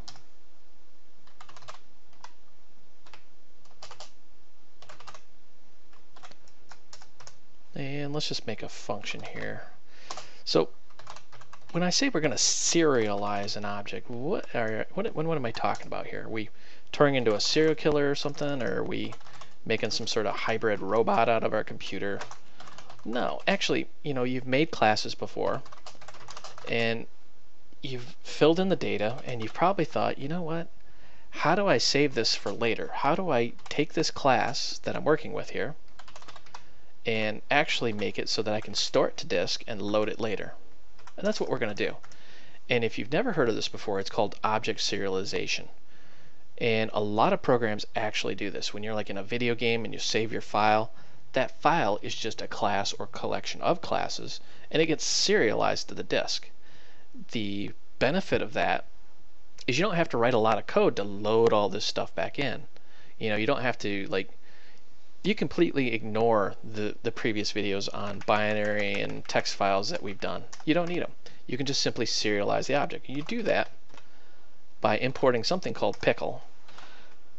Now, I have to pause because usually when you import a pickle, that's kind of a weird thing, and your friends look at you and there's that awkward moment, and then you have to really explain what's going on. Why they called it pickle, I have no idea. It's a funny name, and it actually cracks me up every time I use it. So we're going to test our object. Now, what this will do behind the scenes here, it will make the object, and then it will convert all that into everything that you've learned in the previous tutorials about structs and packing and unpacking and reading and writing binary files. It'll do all that for you, so you don't have to worry about it. We're just going to flesh out some things here.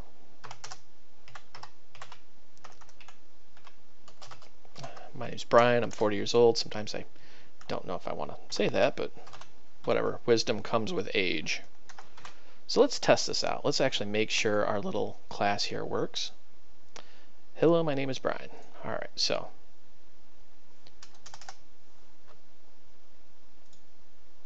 let's actually, just because I'm picky like that, I want to be able to see all the information. Actually, you know what? No, I don't. I'm going to be less picky. That's my goal for this year, is be less picky. Anyway, so we're just going to leave it like this. Now we're going to write this to a file.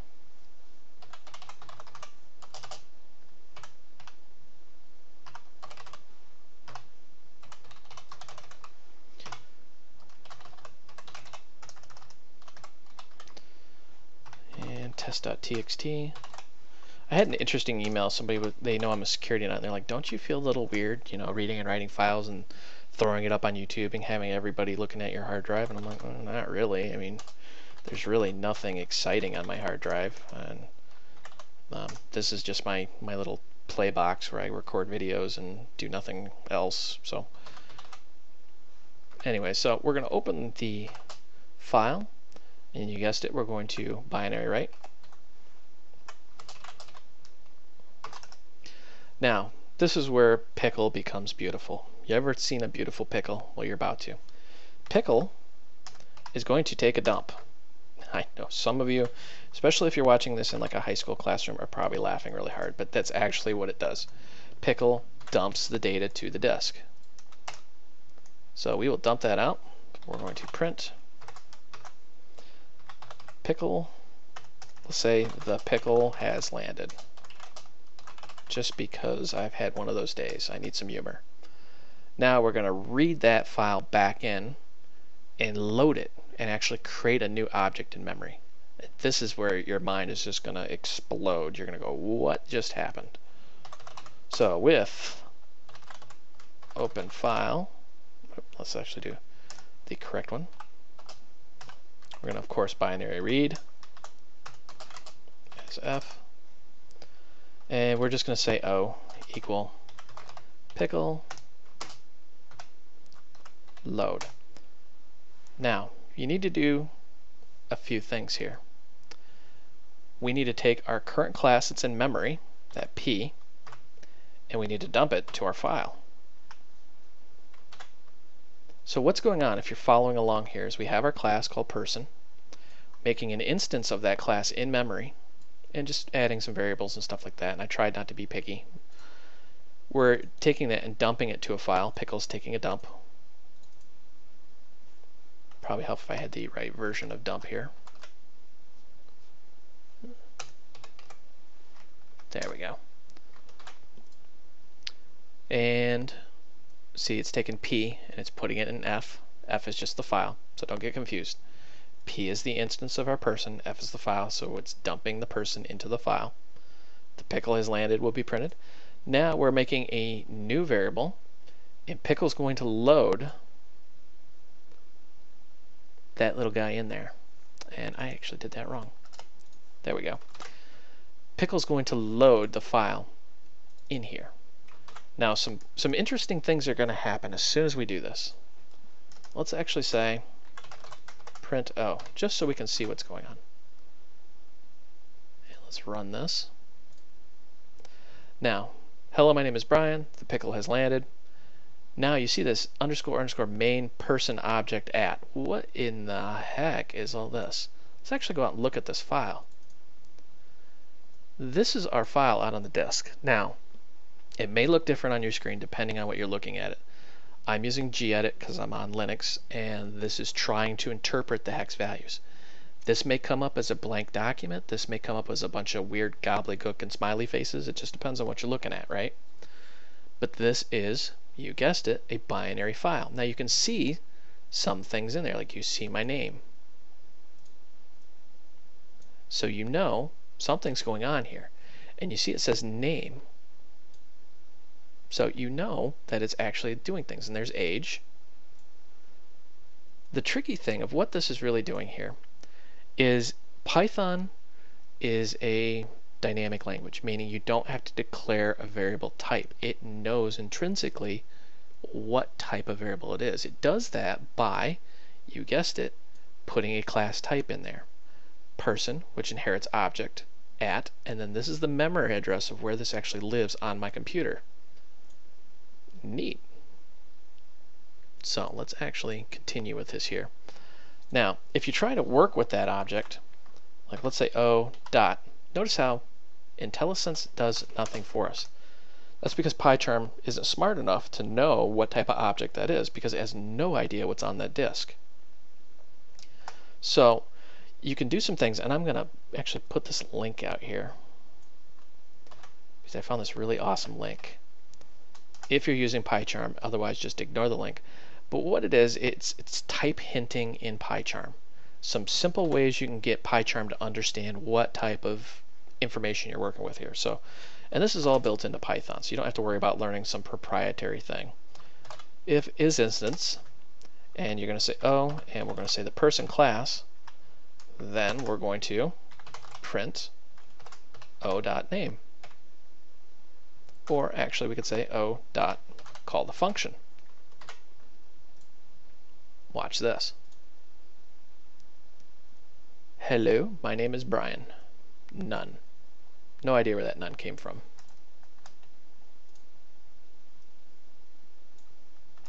Let's actually do dot, whoopsie. Let's see the age. Make sure the age actually loaded. There it is, 40.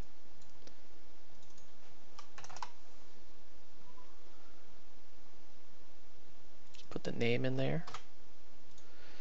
So what you're really seeing here, now it's going to kind of bug me. I'm wondering where that none came from. That will be your homework class to tell me where that none came from, because I don't have time to look into it right now. I've actually got to rush. But that's what's going on. So you can create your classes, fill them with information, serialize or save them to the disk by making Pickle take a dump. And then later, when the computer starts back up and the person starts your program, you can load those back into memory exactly how they were before. The beautiful part about Pickle is it intrinsically works with all of the Python types. So it knows. It doesn't have to guess. It just knows. Whew. That was a pretty awesome tutorial. Sorry I fudged a little bit, and I'm really wondering where that none is coming from. That's going to be my homework to figure out what I did wrong here. None. I will figure that out. But if you figure it out before me, post it in my YouTube channel. In the meantime, be sure to visit my website, voidrealms.com, for the source code for this and other tutorials. And I know I've been beating it to death, but be sure to join the Facebook Void Realms group. There's 200 of us in there. The reason being, I'm not always available. It can take days, weeks, months to get a hold of me. My inbox is continually slammed. So if you send me an email and you really want some feedback, it's going to take a while. So join the Void Realms Facebook group. Ask your question. 10 people are going to jump on it and instantly start giving you ideas. So that's it.